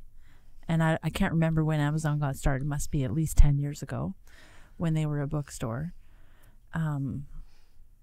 But this is something that Nicole Clark teaches in her business planning class, and she brings up this mission statement. Okay, so it says, we strive to offer our customers the lowest possible prices, the best available selection, and the utmost convenience. Is that the one? Is it the mission statement? Maybe it's the vision statement. Okay, I've got the vision statement here too. Let me just see. Blah, blah, blah. Introduction, money. Ooh, vision statement. To be Earth's most customer-centric company. Is that the one? Where customers can find and discover anything they might want to buy online. Yep, that's the one. There you go. So again, they were the bookstore, but now they are what they are, and there's probably not a person on earth who is of conscious thinking that doesn't know who Amazon is. Yeah. At least in America, Absolutely. but probably globally. Yeah, I agree. Yeah, and there's something to say and to about vision versus mission, because there seems to be a lot of different ways you can go with it, and this is how we define it simply as the vision. I mean, this vision boarding, this is a different aspect of it, but vision within the company, that's for the customer, so they know where you're going. Right. The mission is for your team, so they know how to get there and give that. Oh, that's cool. So if you think of Walt Disney, I think theirs is like, their vision is like to be the funnest place in the world. The happiest place on earth. Happiest place on earth. Thank you. Yep. Yeah, that's how. Yeah. My version. Yep, same thing, Yeah. really. And the mission statement is like blah, blah, blah, all these things, and want to. This and is how we treat our this staff. is how we're and going to blah, do blah, it. blah. Yeah. Yeah. So That's cool. Yeah. And so I think the vision statement never changes, or shouldn't ever change, but the mission statement should probably evolve with the business. Yeah. My mind has just been blown because I've struggled with mission and vision for years, and in one moment I'm like, that makes so much sense. Yeah. So when I go through mission and vision statements with my clients, I always tell them, your mission statement you should revisit in the beginning, annually for sure. As you become, 5-10 years down the road, maybe you can stretch that out, as your mission becomes a little more firm and solid. Yeah. And to add to the vision statement piece, it's for your customer, but I mean, thinking it on such a big scale, like in the world forever, 100 years from now, kind of vision statement. Yeah. Wow. Yeah. Which is why vision statements are always quite broad and very non-specific. So To be the best. Amazon, Yeah. like Amazon's is like to be the best at online sales is essentially what they're saying. That's very broad. Yeah. Like they're not saying we want to be the best, and the first place you go to buy junky shit for fast shipping, right? Like Fast shipping my ass these days. Yeah, right. And also, I shouldn't say junky know, I shit. was They have a the lot same of good stuff. Half of my office is filled with Amazon. So as much as I hate to say the it. funny part about it is like having a contract with Amazon is like you get paid per piece, not, you know, so you could have this tiny little envelope and then this massive box and you get paid the same. And it's hard in my mentality. I like to get rid of all like the chunky stuff first because it takes up so much space and then deal with the little stuff. But it's not cost effective. It is actually for you. It is a lot cheaper for you to just like figure out where your locations are and then drop your pieces off in that location, then drive to the next and go. And I'm like, well, I've got like 10 massive boxes in the back and I can't see out my rear windows. So Right. let's drive to 5 different locations and drop those off. Like it's not efficient. But people don't understand that. Like, you were right across the street. Why didn't you drop it off? I'm like, because you had a tiny envelope. Moving on. So kind of when we think, you know, when we tap into vision, not only do we tap into vision, but we also we look at purpose. You know, what drives you to succeed and get results. Values. What's your top 5, 10 values? Define how you work. These are some of the basic questions. Talent. What are your top 3 talents and how you express these talents with skills and knowledge on the job? And passion. So what about your work makes you passionate? Does it get you excited to get up in the morning, come to work? So vision is part of it, but there's other pieces to this. And ultimately, all of these will help in assessing how specific and clear your vision is for the future and potential development needs, your fit with your current role and talents to build upon in order to be more effective in what you do. Do you often run into clients who, I've heard you use the term passion project for some certain people. That's not true for everybody, but do you run into people who maybe not necessarily your clients, or maybe they're your clients, who initially have like this massive passion for what they're starting and what they're about to do, and then that kind of fades and they start losing interest and find out that actually isn't their passion? And if so, what, like, do you try and help them rediscover that passion, or do you just say, well, maybe it's time to hang up the boots? Yeah, that's a good question. I mean, it happens, and I think it's just, you know, when you OD on your favorite drink or food or whatever it is, and it takes a while to come back. So, I mean, though, that kind of coaching and moving forward is you know, how do we separate at that point, making sure that all the pieces in business so they can step away for a while and take a breather, you know. And I mean, everything that we do in coaching, as far as I'm concerned, I'm always looking to set you up so that this business is sellable at the end, regardless of whether or not you want to sell it. It is in the best position it can possibly be in. At that point, you can make a choice. So they understanding that, they see that piece is that by the end of this, they don't have to be involved. They have an opportunity to step away. But yeah, I do see passions because they're tired, they're overwhelmed, and that's typically in the beginning. And yeah, that passion is waning, and to be able to bring back the excitement when they start seeing things that they always thought they had to be in control of, they had zero control out of, was just killing everything for them. Yeah. So once we really defined what they could control and focus on, and what is the end game and how do we move through this, things change. So maybe the passion for that piece isn't as high as it once was because they're now ready to try on different things, but we have the right people in place who have all the passion in the world to take it over from there. That's cool. And so like as maybe the reason that somebody gets into business is usually because they love what they're doing and they want to find a way to make money at it, right? Yeah. Usually, not always. Yeah.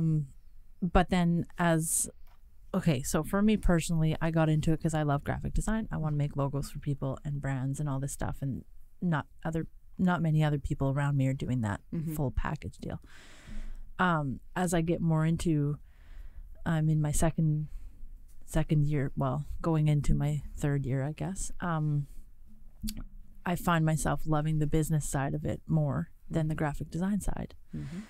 So for me, maybe it's time that I hire a designer to take over that aspect of it. While I still love doing it, it's just there's other things that are more challenging for me right now. That's right.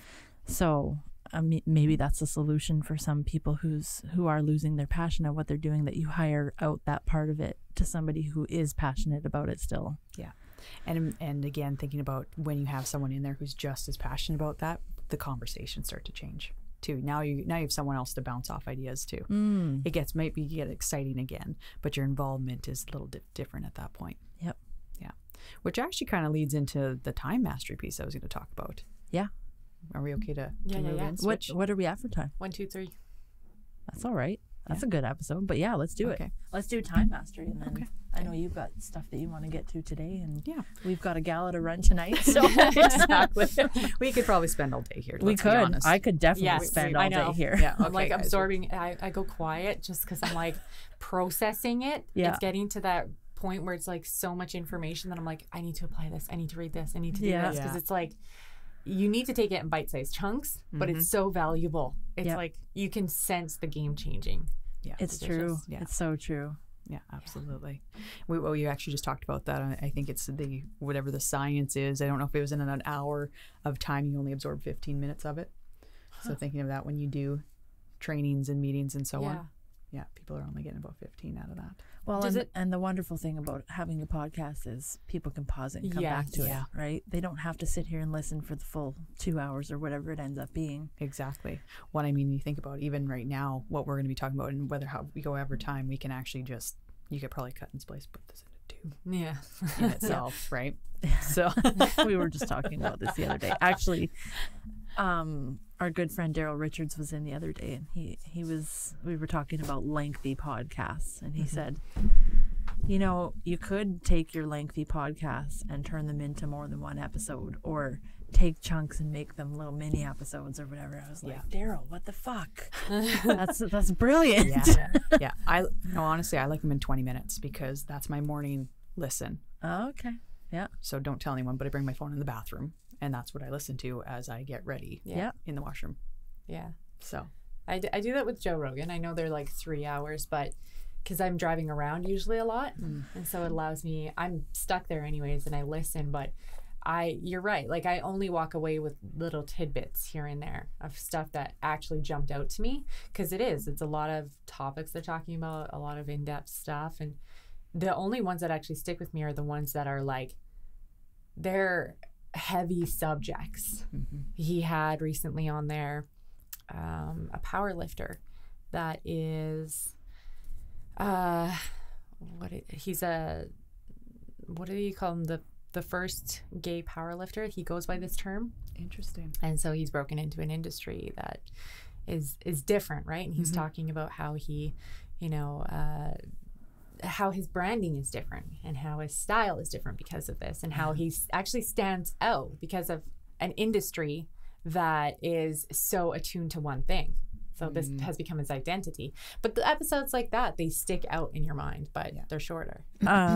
You were talking about being able to take certain aspects of like a really long podcast show, and if it's more relevant or if it's impactful. And like even CBC, as boring as it is sometimes, I really like it because their topics are very current.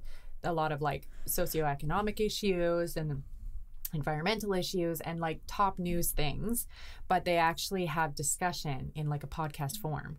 And I find them very impactful that way. So like a segment like this, you're listening to it, but you're going to have to take it back and re-listen to certain sections of it because, it breaks it down, but you have to be paying attention. So, and it reminds me of this quote that's just constantly floating around or maybe rattling around in my brain like all day, every day. And that quote is, we don't see the world as it is.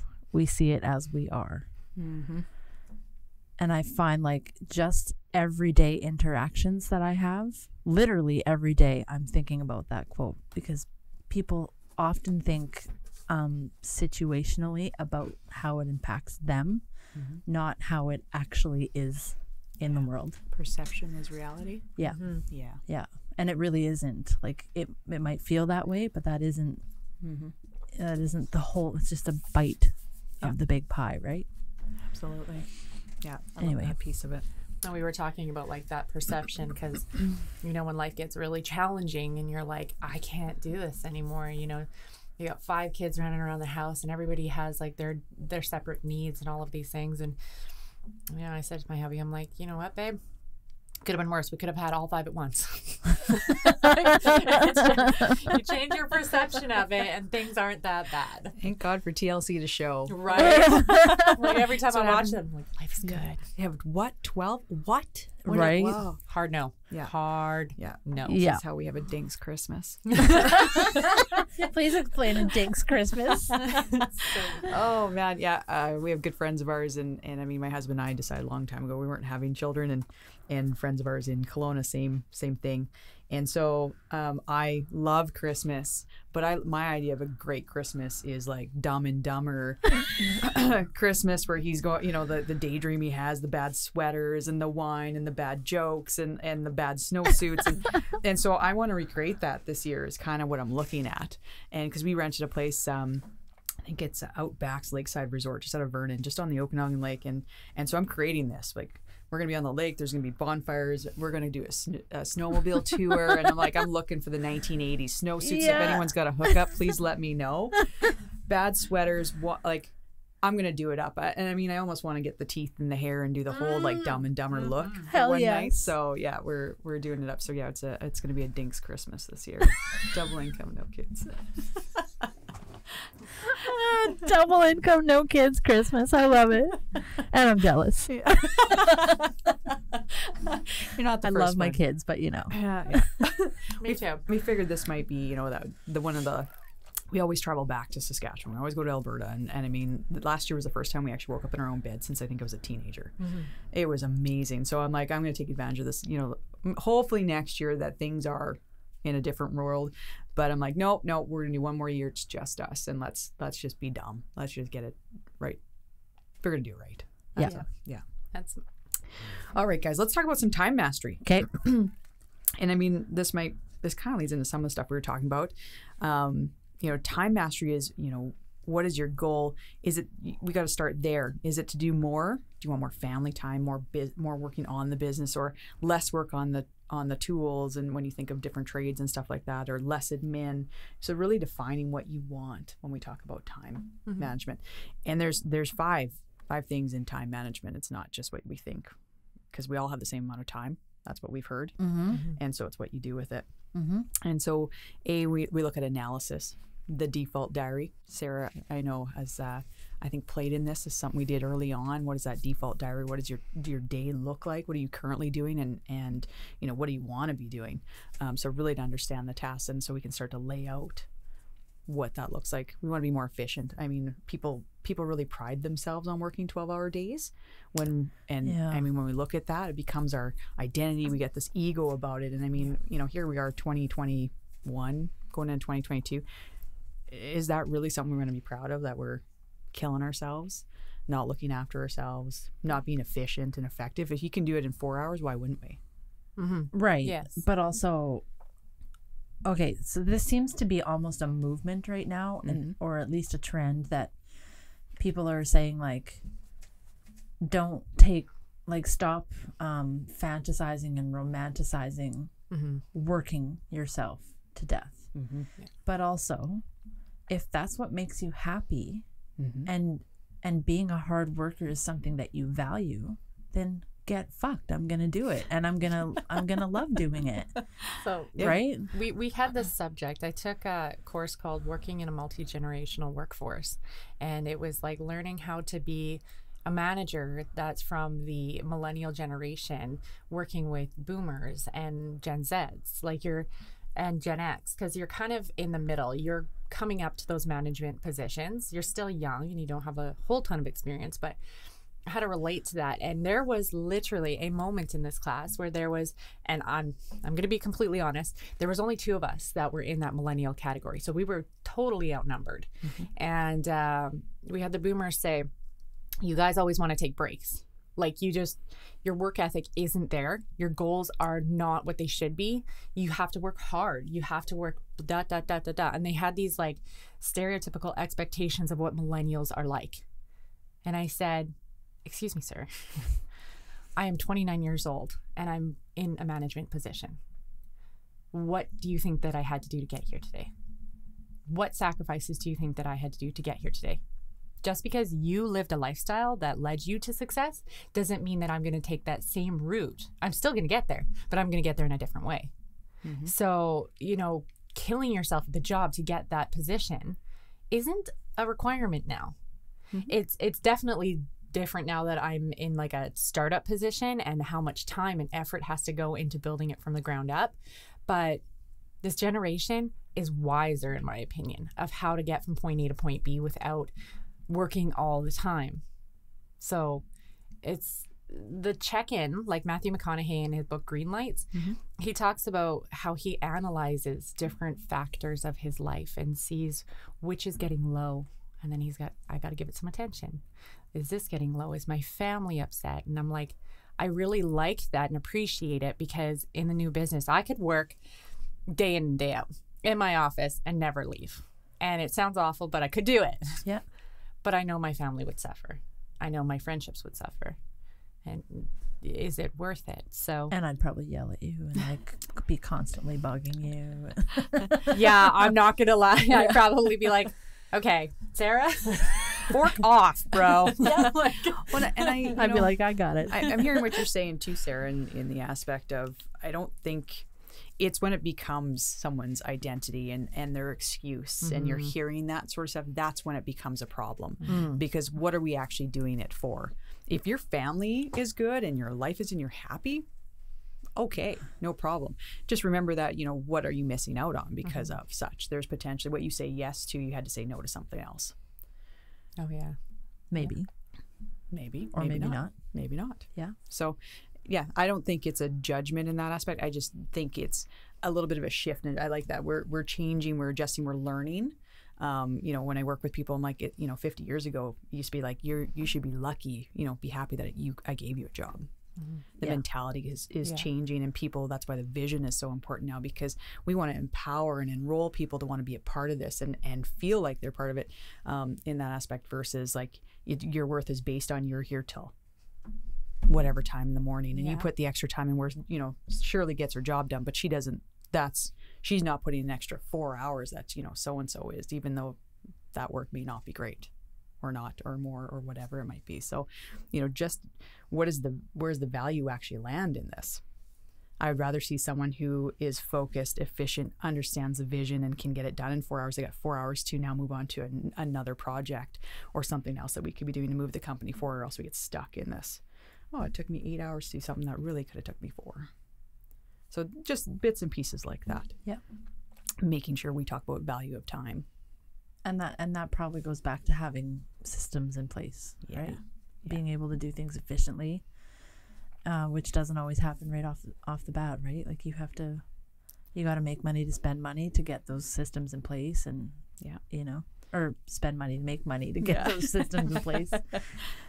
Yeah. So just out of curiosity, when it comes to like your staff, how do you promote that consistency and efficiency when it comes to time allocation with your own staff?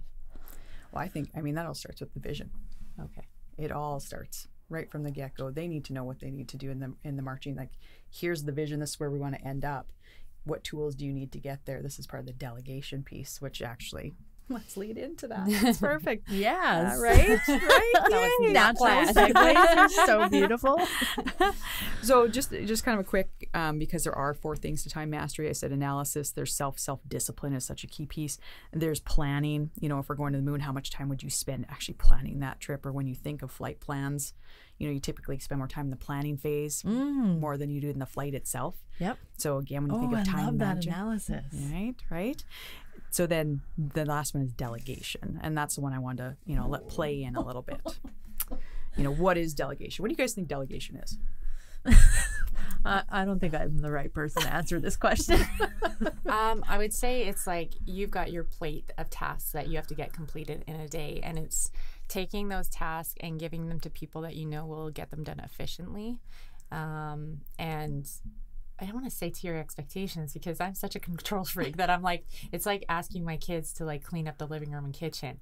Although lately you've been so good at letting go of that control. It and is just not. It is like, delegating and letting people do their thing and trusting it'll get done. as my hubby says, it's like petting a cat backwards. Like, it's just not a natural feeling. Yeah. It's But you've not been good. very good at it. Maybe not out of choice. No, Maybe you're forced to have to be good at it a right lot now. of finger but magnets. yes. Don't like it. But I know it's good for me. It's like working out and eating healthy. Yeah. Don't like it. It's partially in the control aspect, but also the trust. If you want your team to work hard for you, they got to know you trust them. Yeah. If you want them to do the things that you want them. So not only vision, let's talk about trust. Let's talk about that aspect of it. Because if people don't feel like they're trusted, what effort do you think they're going to put in? Yeah, for that's true. sure. And that's like, it kind of reminds me of like the micromanager boss, right? Like Oh, if you have someone who's constantly looking over your shoulder, how do you ever feel trusted? Yeah, Right? absolutely. That's a kill. That's a vision That's killer. a delegation fail. Yeah. Yeah, like, right I'll off the be bat. honest. Like, I quit a job after a short period of time because of that. Yep. Like, if you don't trust me in my years, very limited years, but my years of experience, I'm not going to be here. I'm out. Yeah. Yeah. Absolutely. You're paying me to do this job. Let me do this job. Yeah. yeah.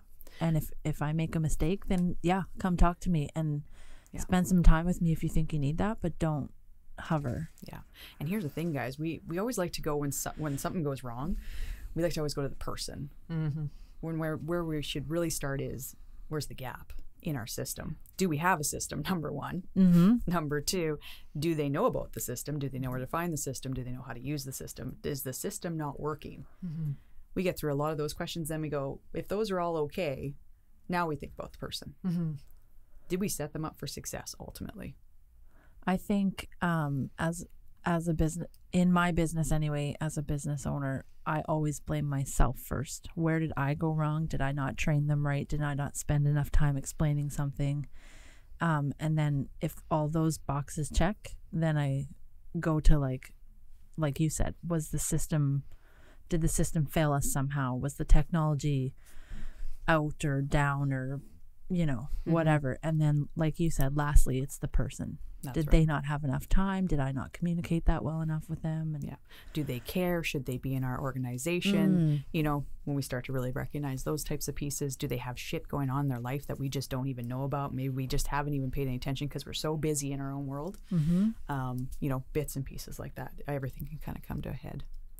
So delegation fails very quickly when we have a lack of belief, lack of trust.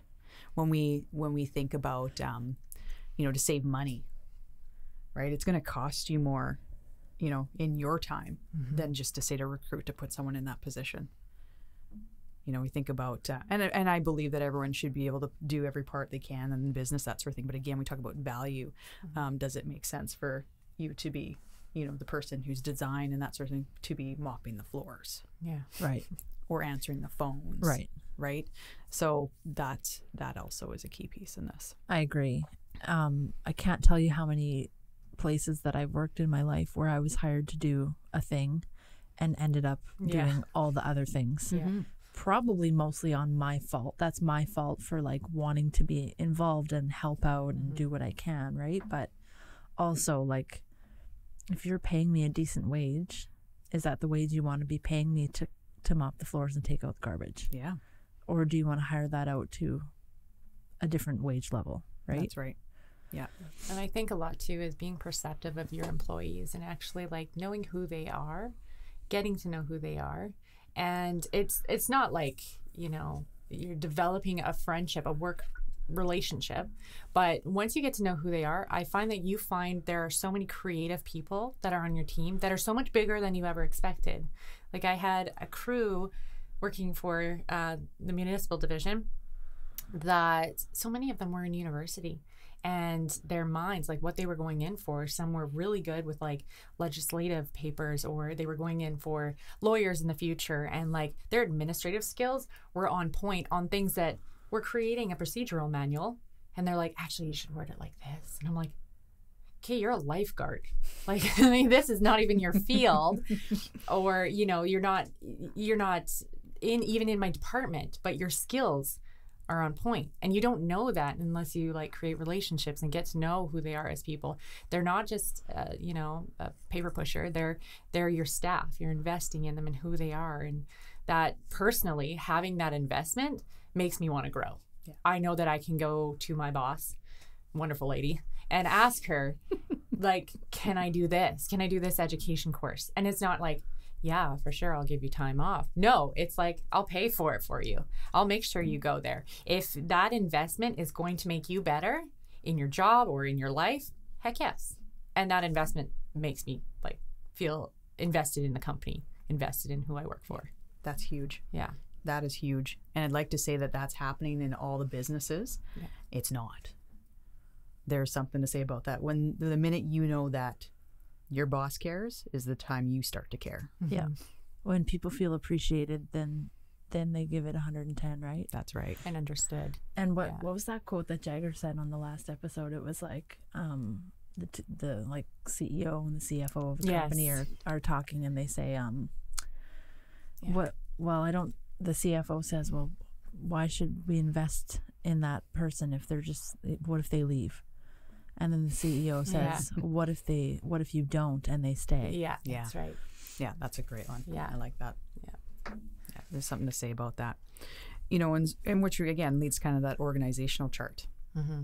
So this is something that typically, you know, isn't necessarily taking into consideration of where we are now in the organization. What does it look like? I mean, you can go from top down, bottom up. I mean, people, however they feel, it doesn't really matter.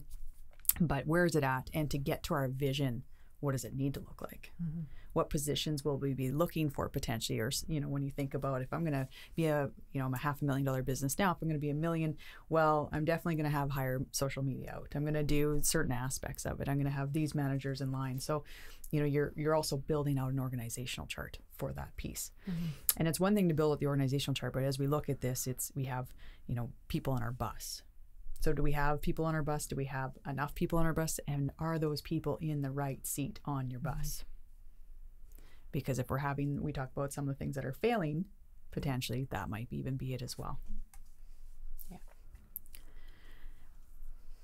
By doing the organizational chart too, it really allows you to see how many hats you're wearing in your business. Oh yeah. See that. Our good friend Holly the other day told me she was doing a sticky note challenge. Mm-hmm. You know about this? Did you task her with that? Or was that something she just did? No, actually, we get to work with Modern Pure, but the franchisor, Lane Martin, set her up with that on one of the calls that we did. And yeah, it's awesome. Can you talk a little bit about that? Yeah, for sure. Just in deciding as we're kind of building out the organizational chart, and I mean, this is a great visual, you know, it tasks her with taking every task that you do, write out a sticky note. And so do that for a couple weeks. And so you can imagine the sticky notes. And I mean, good for Holly. She goes out and gets the big paper, and we start to actually break up. And she gets her admin to do hers, and she gets the key people that are in the office to do the exact same thing as we start to build out. How many positions are we lacking? Yeah. Right. And if we're going to build, I want a GM for this, or a business development, or social media, or whatever it might be. Mm-hmm. You know, wow, that's been on my plate. That's not something I want to be doing. So you start to bring those over and you start to create positions. That's cool. Yeah. That's smart. Isn't it? I like it. And I thought the way that when Holly told me she was doing that, I thought that, I'm probably wrong about this, I thought she said she was taking the sticky notes every time, like in a day, every time she started a new task, she'd write a sticky note, even if it was the same task she did 10 minutes ago, and put it on her computer screen. I thought that's what she told me, or maybe that's just what I was envisioning. And I'm like, holy fuck, I wouldn't even be able to see my computer screen if I did that. Maybe she was just the moment, so she didn't lose them or anything like that. But yeah. But they eventually made it over into kind of like, this is what I'm doing, this is my position, and yeah, there's a bunch of positions that definitely were created out of that, as to, you know, more along the lines of what did she want to be doing within her company. You know, now I'm down to this amount of sticky notes. Okay, well, who's going to take care of this? Yeah. Right? So really started to build out that organizational chart, and actually even build out the business and what it looks like over the next, 1 to 3 years. For sure. And now she's hiring a GM. That's crazy. Yeah. It's so good. It's just blown right up. She's amazing. Yeah, doing a great job out there. I have to shout out to Holly too, because she won an award last night at our local Chamber of Commerce Awards. She won the Young Business Leader of the Year. But the response from the crowd is what I noticed most, is that you have a young generation that is fighting to be amazing entrepreneurs, and they're so driven. Like, I was told what my 30s would be like, but it's not till you actually reach your 30s. Your 20s is a learning experience in my journey. You know, you're learning the world, you're learning the struggles, and your 30s, you're like, I'm fucking fed up. I am done with this shit. I'm going to be the best version of myself. I am going to fight until I have built my empire. And you strive and you work so hard, and you find this group of people that you encircle yourself with that just have those same passions and those same drives. And then you see someone reach that point and literal chills. I was just like, yes, like that. I walked up to her afterwards and I was like, I need a photo with you. I'm taking it to my hubby and I'm telling her this is who I want to be when I grow up. Like I am just, that's right. Awesome. I'm so jazzed. Like you're so driven to just do so much more when you take those little wins for somebody else and you're like, you're sharing that moment with them. And it's beautiful. So, for our listeners, Kris is also Holly's business coach. So I'm sure that Holly would give many accolades to you, Kris, for where she's at today. You guys are so sweet. Yeah. It just makes my heart warm up. It's true. Having a I think it's surreal Grinch too. moment. It's just popping. Growing. It's growing. It grew two sizes larger that day. Speaking of the Grinch, I just saw I think this comes up every Christmas, a little meme on Facebook that said, the Grinch didn't hate people, he hated Christmas, which is fair. I'm like, oh, that resonates with me. Oh, I love it. No, it was my bad. It was the other way around. No, maybe it was. I think that's it is. Yeah, he hates didn't hate Christmas. people, he hates Christmas. Right. Yeah. That's right. Yeah. And It's good okay. reason. I'm at that time of the year where I'm singing Michael Bublé and I'm like, it's beginning to stop. feel a lot like fuck this. It's just that, like, and I sing it in the car and like the teenagers turn over and they're like, what? And I'm like, It's so true. it's just the way it is right now. So we talk about the organizational chart, and that kind of was a great lead into, but one of the other things when it comes to delegation is, do we have a questioning culture or do we have a telling culture? How do you think that affects delegation? So, like, in my classes right now, they talk about, like, undoing management and leadership. And one of the classes talks about how society has changed the way that business management is being structured and how we're leaning more to, like, an open platform where it used to be you had your managers, your supervisors, and that information went from them and trickled down to your employees. And now it's kind of like a plateau where you have your managers and your staff on the same and the two interact.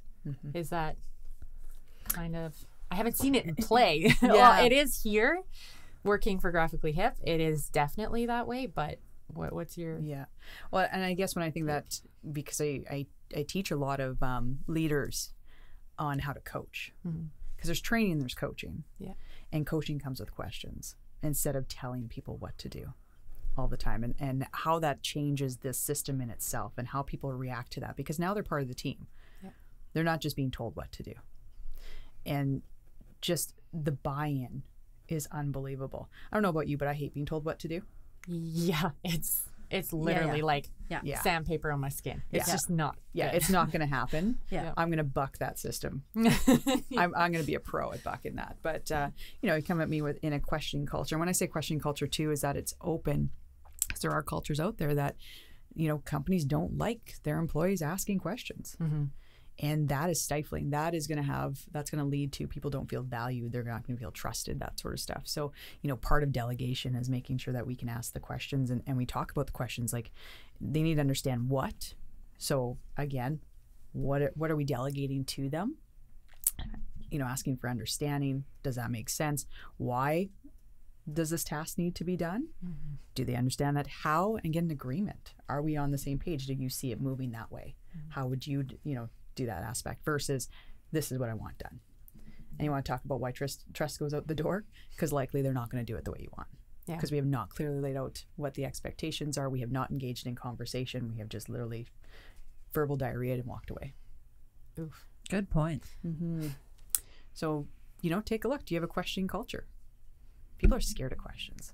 Companies get scared. They don't like being questioned. They look at it as being questioned. It's almost a threat. Yeah. but they're just trying to understand. When you say a questioning culture, do you mean like when you're assigning tasks, you do it in question form?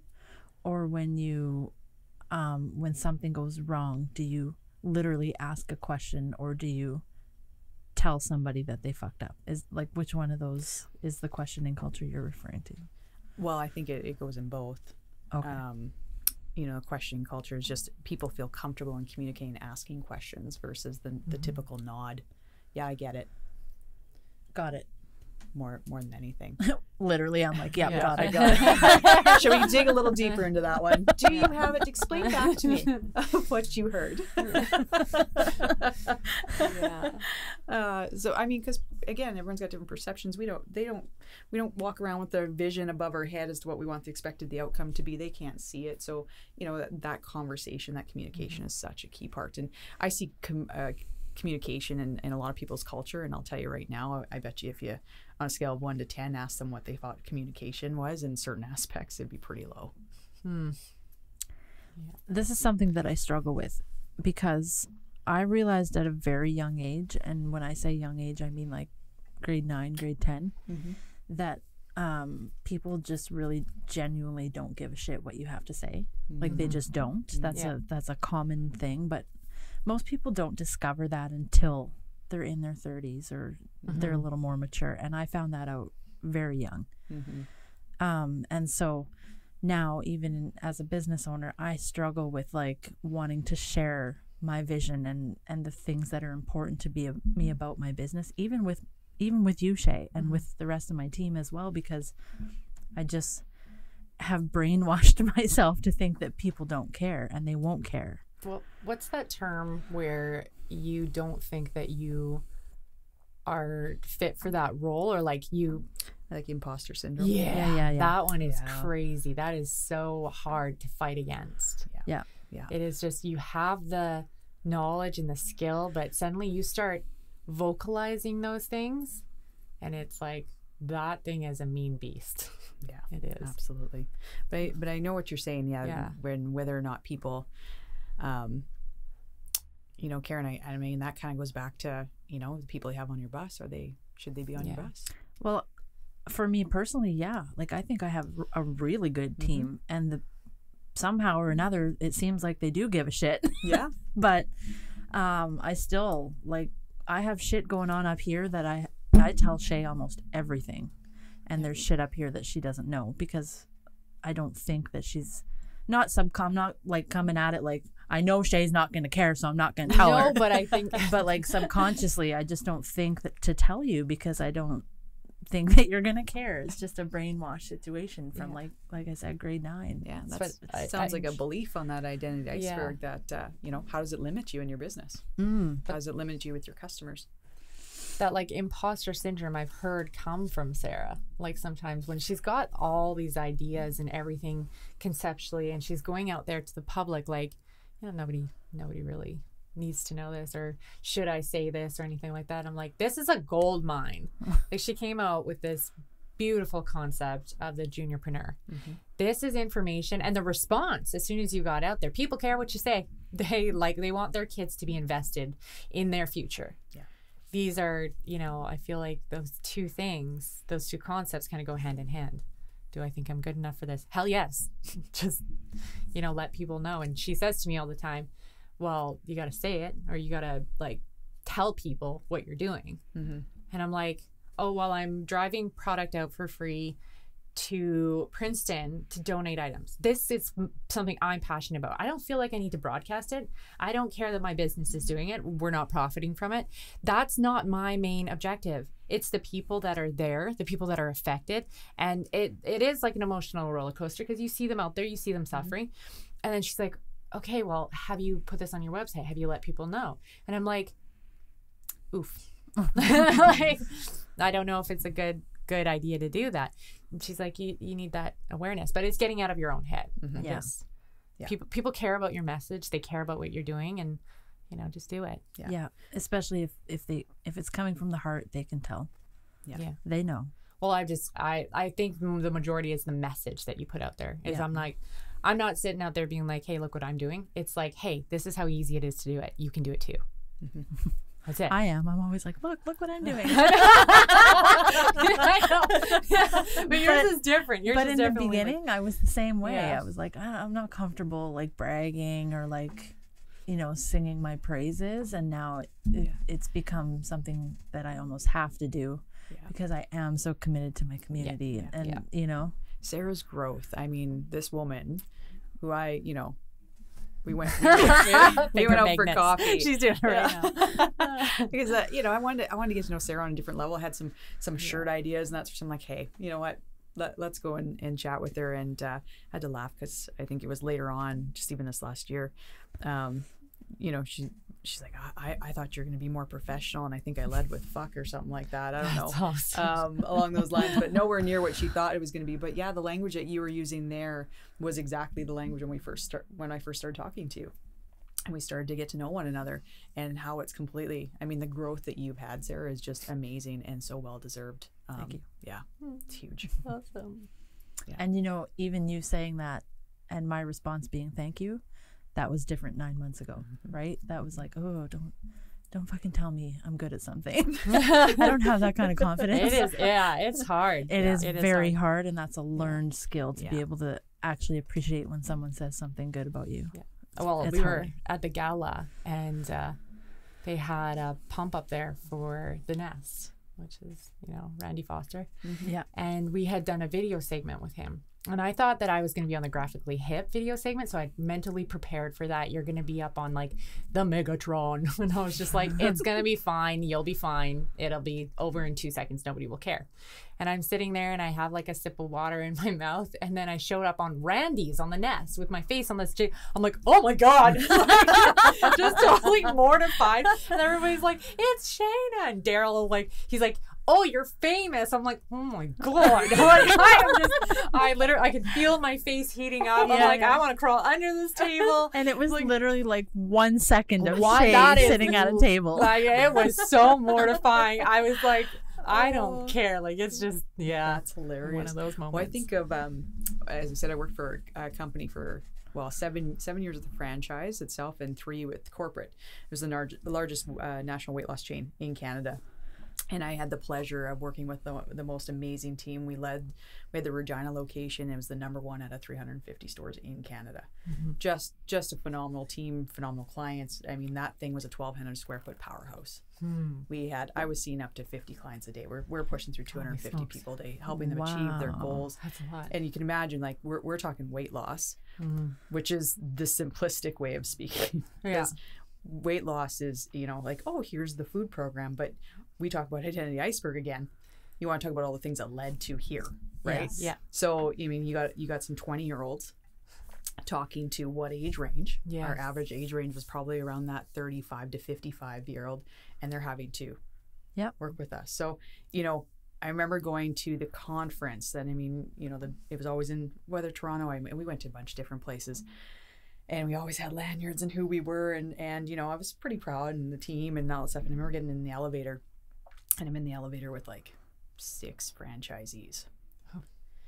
And they look down and they see your tag. And I mean, it's a big deal, right? Like, Yeah.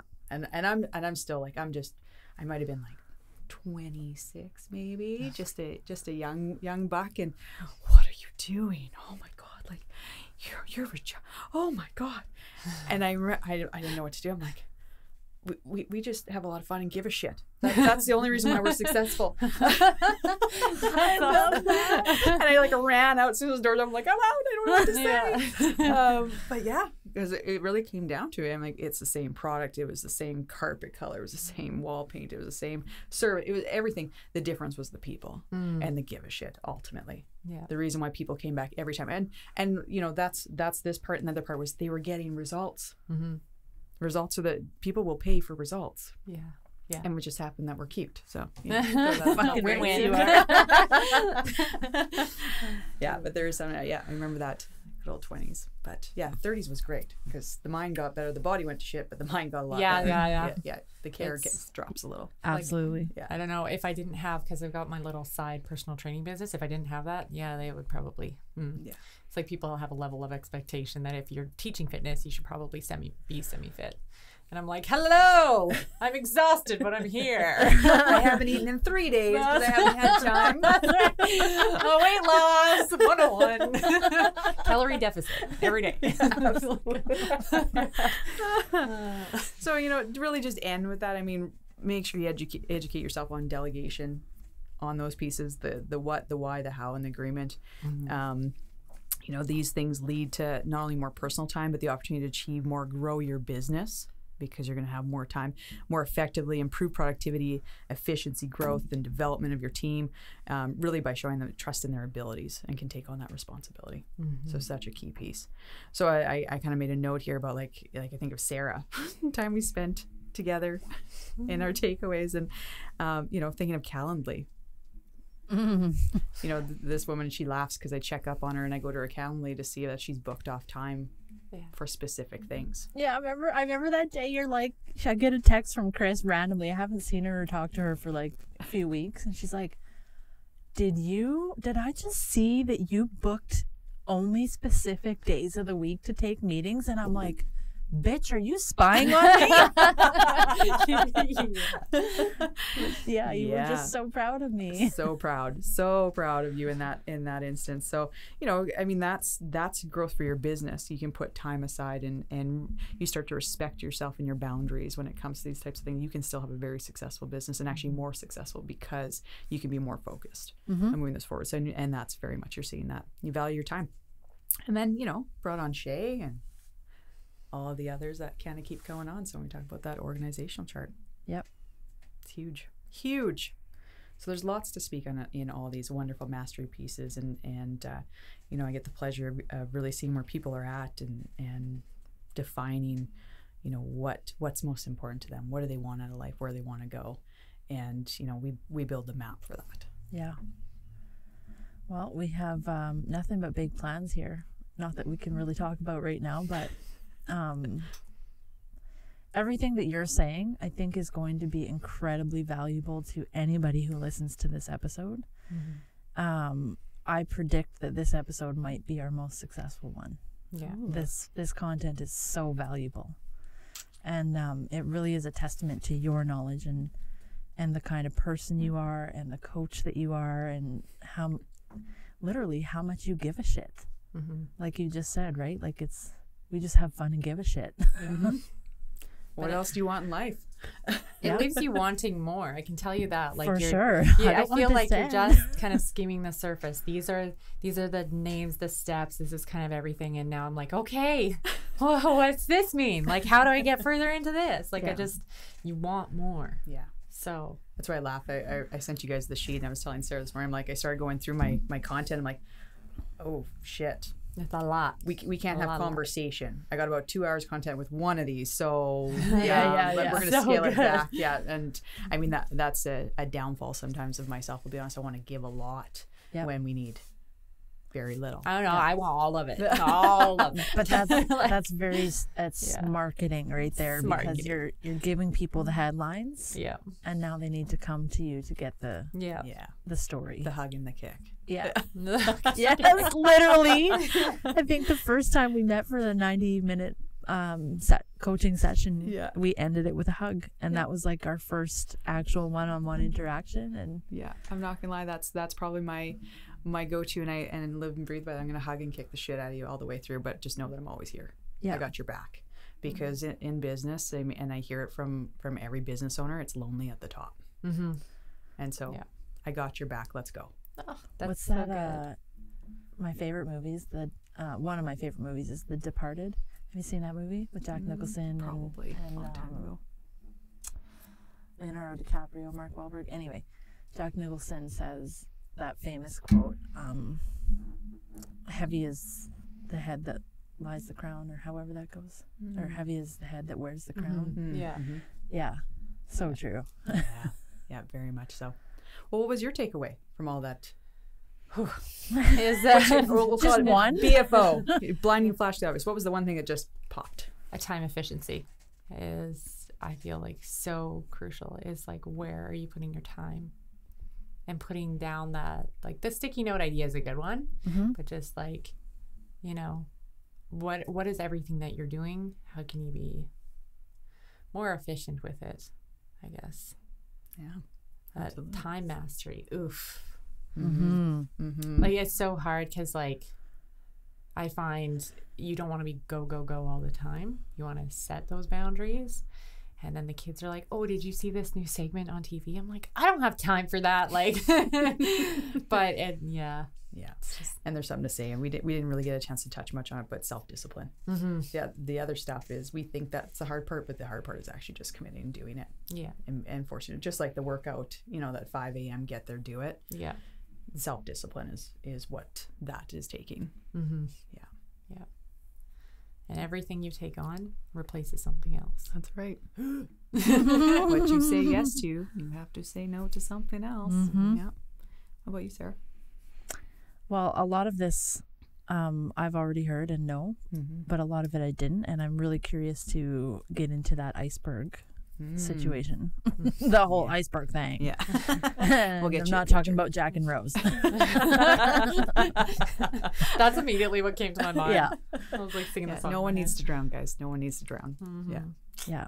Yeah. What about you? What was your takeaway? I mean, you're the wise one here. You know, for me, it's the takeaway is just to see, really, I mean, with you, Shay, and kind of where your business is and the vision. And I learned kind of like, when you say your husband is the one that's kind of here, I'm like, okay, like if we're struggling with vision, who actually is the visionary in this piece, and what part do you play? And I mean, Sarah, to kind of, for me, is the takeaway to just your growth again. Like, I mean, I talk about it, but to actually just see it in who you are as a human being. And I mean, showing up this morning, I just, you know, laugh. We're climbing over things because, of course, this wonderful company here and the girls, Shay and Sarah, are, you know, bringing in or having donations dropped off site for what's happening here in BC and the BC floods. And, you know, with Stride, you know, we're pulling chairs, we're doing all the things, and because you know what, community is important to this group, and it shows in every aspect. And when you say we're climbing over things, we are literally climbing over mountains of donations in the front lobby. Yeah. It was almost when I had to put the chair over my head. Yep. And these aren't light chairs either. So I was like clearing paths for her. So thankful for you guys, but also thankful for the community of Penticton to show up and be dropping everything off. It's pretty amazing. So yesterday was a very touching day when all the stuff arrived. Kicked into high gear, and we went and picked up a ton from them as well, and just so the surrounding areas, everyone's jumping. Everybody, well, you know, you reach out to a few public entities, and next thing you know, everybody's like yes, and a little bit goes a long way. And for me, it made it very emotional to know that, like, if everybody gave a little bit, we'd all have a sufficient amount. That's crazy to me. It's just such a hard mentality for a lot of people to grasp, right? Yeah. It's like survival mentality, right? Absolutely. Yeah. I went into the grocery store, into Walmart, and I have a lot of children, so I did my normal grocery shop, and you should have seen the looks that I was given. I actually said to one lady, because she looked at my cart and she looked at me, and I was like, don't judge me. I've got like 6 kids, 5 of them on a regular basis. So this is actually going to last us 2 weeks. Yeah. Well, it's funny you say that, because I had a client in yesterday who was at the grocery store shopping for her business, which is a local pub. And so she's like feeling incredible guilt about having to go into a grocery store and fill her cart with the stuff she needs to run the pub. Because normally they don't get their stuff from a grocery store, but right now they're having to. And so I'm like, if that was me, I'd be like walking around with a shirt on and a big neon sign. I'm like, this is for business, I swear. I'd like plan it out so there was like 5 stops that day to the same grocery store in different outfits that people wouldn't recognize. I'd be like, we're going to cut this into 5 smaller purchases. If everyone really could take a look, I mean, you know, coming back to the identity iceberg again, I mean, everything we see on top is people's actions and behaviors and decisions, right? Those are the results. And underneath that is the, you know, skills, beliefs, values, identity, and where we land. But what we also forget is that water that is on that bottom of that iceberg, the pressure, our environment, the current environment of the world right now, a little bit of empathy goes a long way. Yes. And like what we consider common sense, there's just, if everyone can just take a breather before reacting, that would be a great start. So because everyone's got the same amount of pressure, and I shouldn't say the same, but varying degrees. But that environment, it's a really rough environment right now. We'll call it that. Yep. So absolutely. Yeah. that's awesome.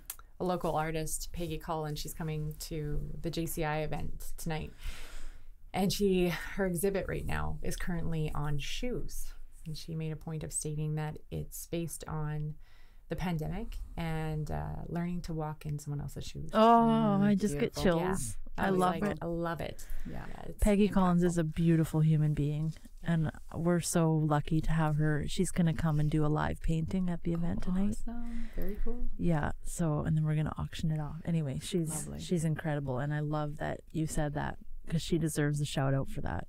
Well, it's just you have, impactful statements like that, and it helps you have a little bit of empathy for somebody else. But Yep. Yeah, empathy goes a long way. Yeah. So you want to end with a joke? Well, you got to end with your book recommendation, but I love jokes, so this is I want both. I want it all. Oh man, the book recommendations. Can I send a list? Can we do it up that way? Yeah, you can send me a Top list 2 or any day. 3. Okay. Yes, you can send a list behind the scenes. Yes. Yeah. Well, I think I mentioned, one of them, Kris Voss, Never Split the Difference. That's a big one. Leadership in Self-Deception by Arbinger Institute. That speaks to a number of things, kind of empathy and the importance of the box that we put people in. Brad Sugars has a massive series, instant cash flow, instant leads, instant referrals. I mean, that whole line. Yeah. Okay. Easy awesome. reads, story, basics, very actionable items. Yeah. I'm so excited about this. It's I always plan my Christmas present of what I'm going to get myself because, I'm a mom and you do everybody, right? And so I'm like, books, all the books. They're going to be like, why do you get 5 presents, Mom? I'll be like, because it equates to the same amount as your one. And they're all books. Yeah. I also love the 5-minute journal. If you guys aren't doing any, I'm not a big journaling type person. I feel like just not where I want to play, but the 5-minute journal gives you, what I'm grateful for this morning, how to set up my day, how would make my day great, and my I am statements. So just a kind of a quick in the morning reminder, good way to set up the day intentionally. Yeah. I will say one of my what would make today great was I want to hear I think it was 5 wins from my clients, just because we talk about wins, and I had to, that day was amazing. I had just out of the blue FaceTime, I had someone text and then call, and all within that day. It was the coolest thing. That is so awesome. Yeah. So setting that up. Awesome. Tell us your joke. Yes. Okay, so this was from my husband this morning, and I don't want to ruin it for everybody, but he went to the Ghostbusters movie last night. Okay. Kelly's like, I fucking love that dude. Yeah. Ghostbusters is awesome. What do you call a fish with no eyes? I don't know. Oh my God. How was I not all over that? That took me 2 seconds, and I'm like, oh no, it's grammatical. Okay, I got it. That is awesome. Sounds like there's a lot of those good little things in there. Yeah. But yeah, he was getting me prepped for this morning. So he's like, oh, this one. I'm like, all right, okay. I'm gonna share that one with the girls. Love I it. like it. That's Love a it. good one. Yeah. Yep. I have kids, and they tell me they got a joke book for 2 Christmases ago. And trust me, it goes around the house all the time. They're like, what do you call a skunk caught in a revolving door? Or no, what do you say when a skunk is caught in a revolving door? And I was like, what? And they're like, oh, well, you call it black and white and black and white and black and white and black and white and black and white and black and white. I'm like, well then. Hashtag kid jokes. Yeah, if it's not that, it's dad jokes. So, Yeah. Yeah, but I like that one. I'm going to go tell it to the kids when I get home. I'm going to be such a winner. I'm like, hey guys, I got one for you. Oh, me and kids, we get along on a different level. You do. Yeah. Yeah, my daughter just loves you. Yeah, there's just something, I don't know what it is. And I mean, I'm that jerk that's gonna be like, so what do you do for work? I'm like, what? I'm like, what do you mean you don't work? Like, so you sponge off mom and dad, or? Oh, nice. Oh yeah, like we get into it because I'm like, and they're like, well, can we watch it? I'm like, why would you watch it? Like, what benefit? Like, what did you learn from that? So good. Your brain functions at such a high level of productivity. Like, you can just hear it in everything you say. I'm like, yeah, we're not going to waste time with that. I want to connect you with my 5-year-old because I think you guys would get along so well. Yes. Yes. I walked in this morning and she's like, Mom, have you seen this music video? She's 5 years old, right? And I'm very like conscious. So I like whip over there. I'm like, what are you watching? And it's Toby Keith. And she's like, oh, like I like his voice and the way he sings. I'm like, you're 5. What 5-year-old is like into watching music videos and into Toby Keith? And I'm like going to fly at it. That's next level. Yeah, Me and her need to meet. I think that we'd probably conquer the world in many different areas. Yeah. She picks up on everything I need you to know because she put on lotion because she had dry hands the other day and she's like, oh, Mom, this is freaking cold. I'm like, oh my. Even the 8-year-old too. The 8-year-old and Kris need to get together for sure. She's a businesswoman. Like, she is ready to go. Okay, I'll tell this one last story before we go. But like, she was at work, at her dad's work. And she goes to her dad and she's like, I want to buy a candy bar, but I don't have enough money. So he's like, he pulls out a little bit of change and he's got like 35 cents. And he's like, this is all I've got. Like, I don't know. You can just play with that. And she's like, okay. And then she goes to another salesman. She's like, is this enough to buy a candy bar? He's like, no, that's not. So mind you, she went around to everybody and she pocketed a little bit each time. And then she got a little bit. She came back with 2 cans of pop and a few chocolate bars. Like, and she's just so, and she was young at this time. I think she was like 5 or 6. Right? Yeah. That's she was just good for her. Yeah, she's one level up of everybody. She is. And my favorite story about her is she was in here one day and she come up to me and we were prepping for our grand opening or something. And she was like, she asked me a question and I was like, whatever the answer was. And she's like, why? And she started playing the why game. Yeah. But not because she's a little kid, because she's smart and she knew that it was going to annoy me. She literally knew that. I could see it all over her face. Oh, man. Yeah. Yeah, I get a kick. Like, these are stories. And text me the kid stories because I have a girlfriend named Sarah in Calgary and her son is Rhett. But we call him Rhett-isms. And this is the one I won't share anymore, but this one is, he'd been asking for something, whatever, his juice or that sort of stuff. And I mean, he's 8 years old or something, somewhere around those lines. Maybe he was 6 at that point in time. And Sarah was walking around and trying to get sort of stuff. And he's like, Mom, like, I need this, like, get this for me. And she's like, I'm coming. He's like, just do your fucking job, Mom. What? Spicy. Oh man, that's good. And and you get to know Sarah, she's the most laid back. She's like, I had to leave the room because I was dying. And her husband walks in and he's like, what's going, like, something's not quite right. And she's like, I had to pull him aside and tell him. And we're just like, because they're like, just do your fucking job. That's awesome. Yeah, I'm like, this is my kind of kid. Yeah. So Rhett-isms. So every once in a while, usually about once every 3 or 4 months, I'll get this. Here's the new one for the day. That They're sounds so perceptive, though. That sounds kids. very similar to a Hollyism. I bet you that kid's a high D on the desk. Absolutely. Yeah, it's awesome. Tell people where they can find you. Well, I'm in my office on. You drive by, you can actually see me sitting there most days. That's so funny because our friend and client Amanda the other day, I was like, so like, where do you? She was like raving about our podcast, and I'm like, so where do you listen to the podcast? And she's like, like in my bedroom. And she was like dead serious, and I'm like, okay, I need to learn how to rephrase this question because I meant like, is it Spotify or Apple Podcast or whatever? And she's like, in my bedroom. That is so good. Well, you can Action Edge Business Coaching. Go to the website there. There's actually a lot of good aspects on there to fill out forms if you want to know more about it, more about us, kind of learn more about your business and so on. But About Us is on there. Phone numbers, just call the number and absolutely. If you need, Sarah's got my number direct as well. So yeah, I'm around. I'm easy to find. And sometimes I just pop up and you don't want me there, but I'm there. So You're never unwanted. No, definitely. that's love. If anything, it's you're not here enough. Yes. Yeah. Yeah. Well, I'm also on Facebook.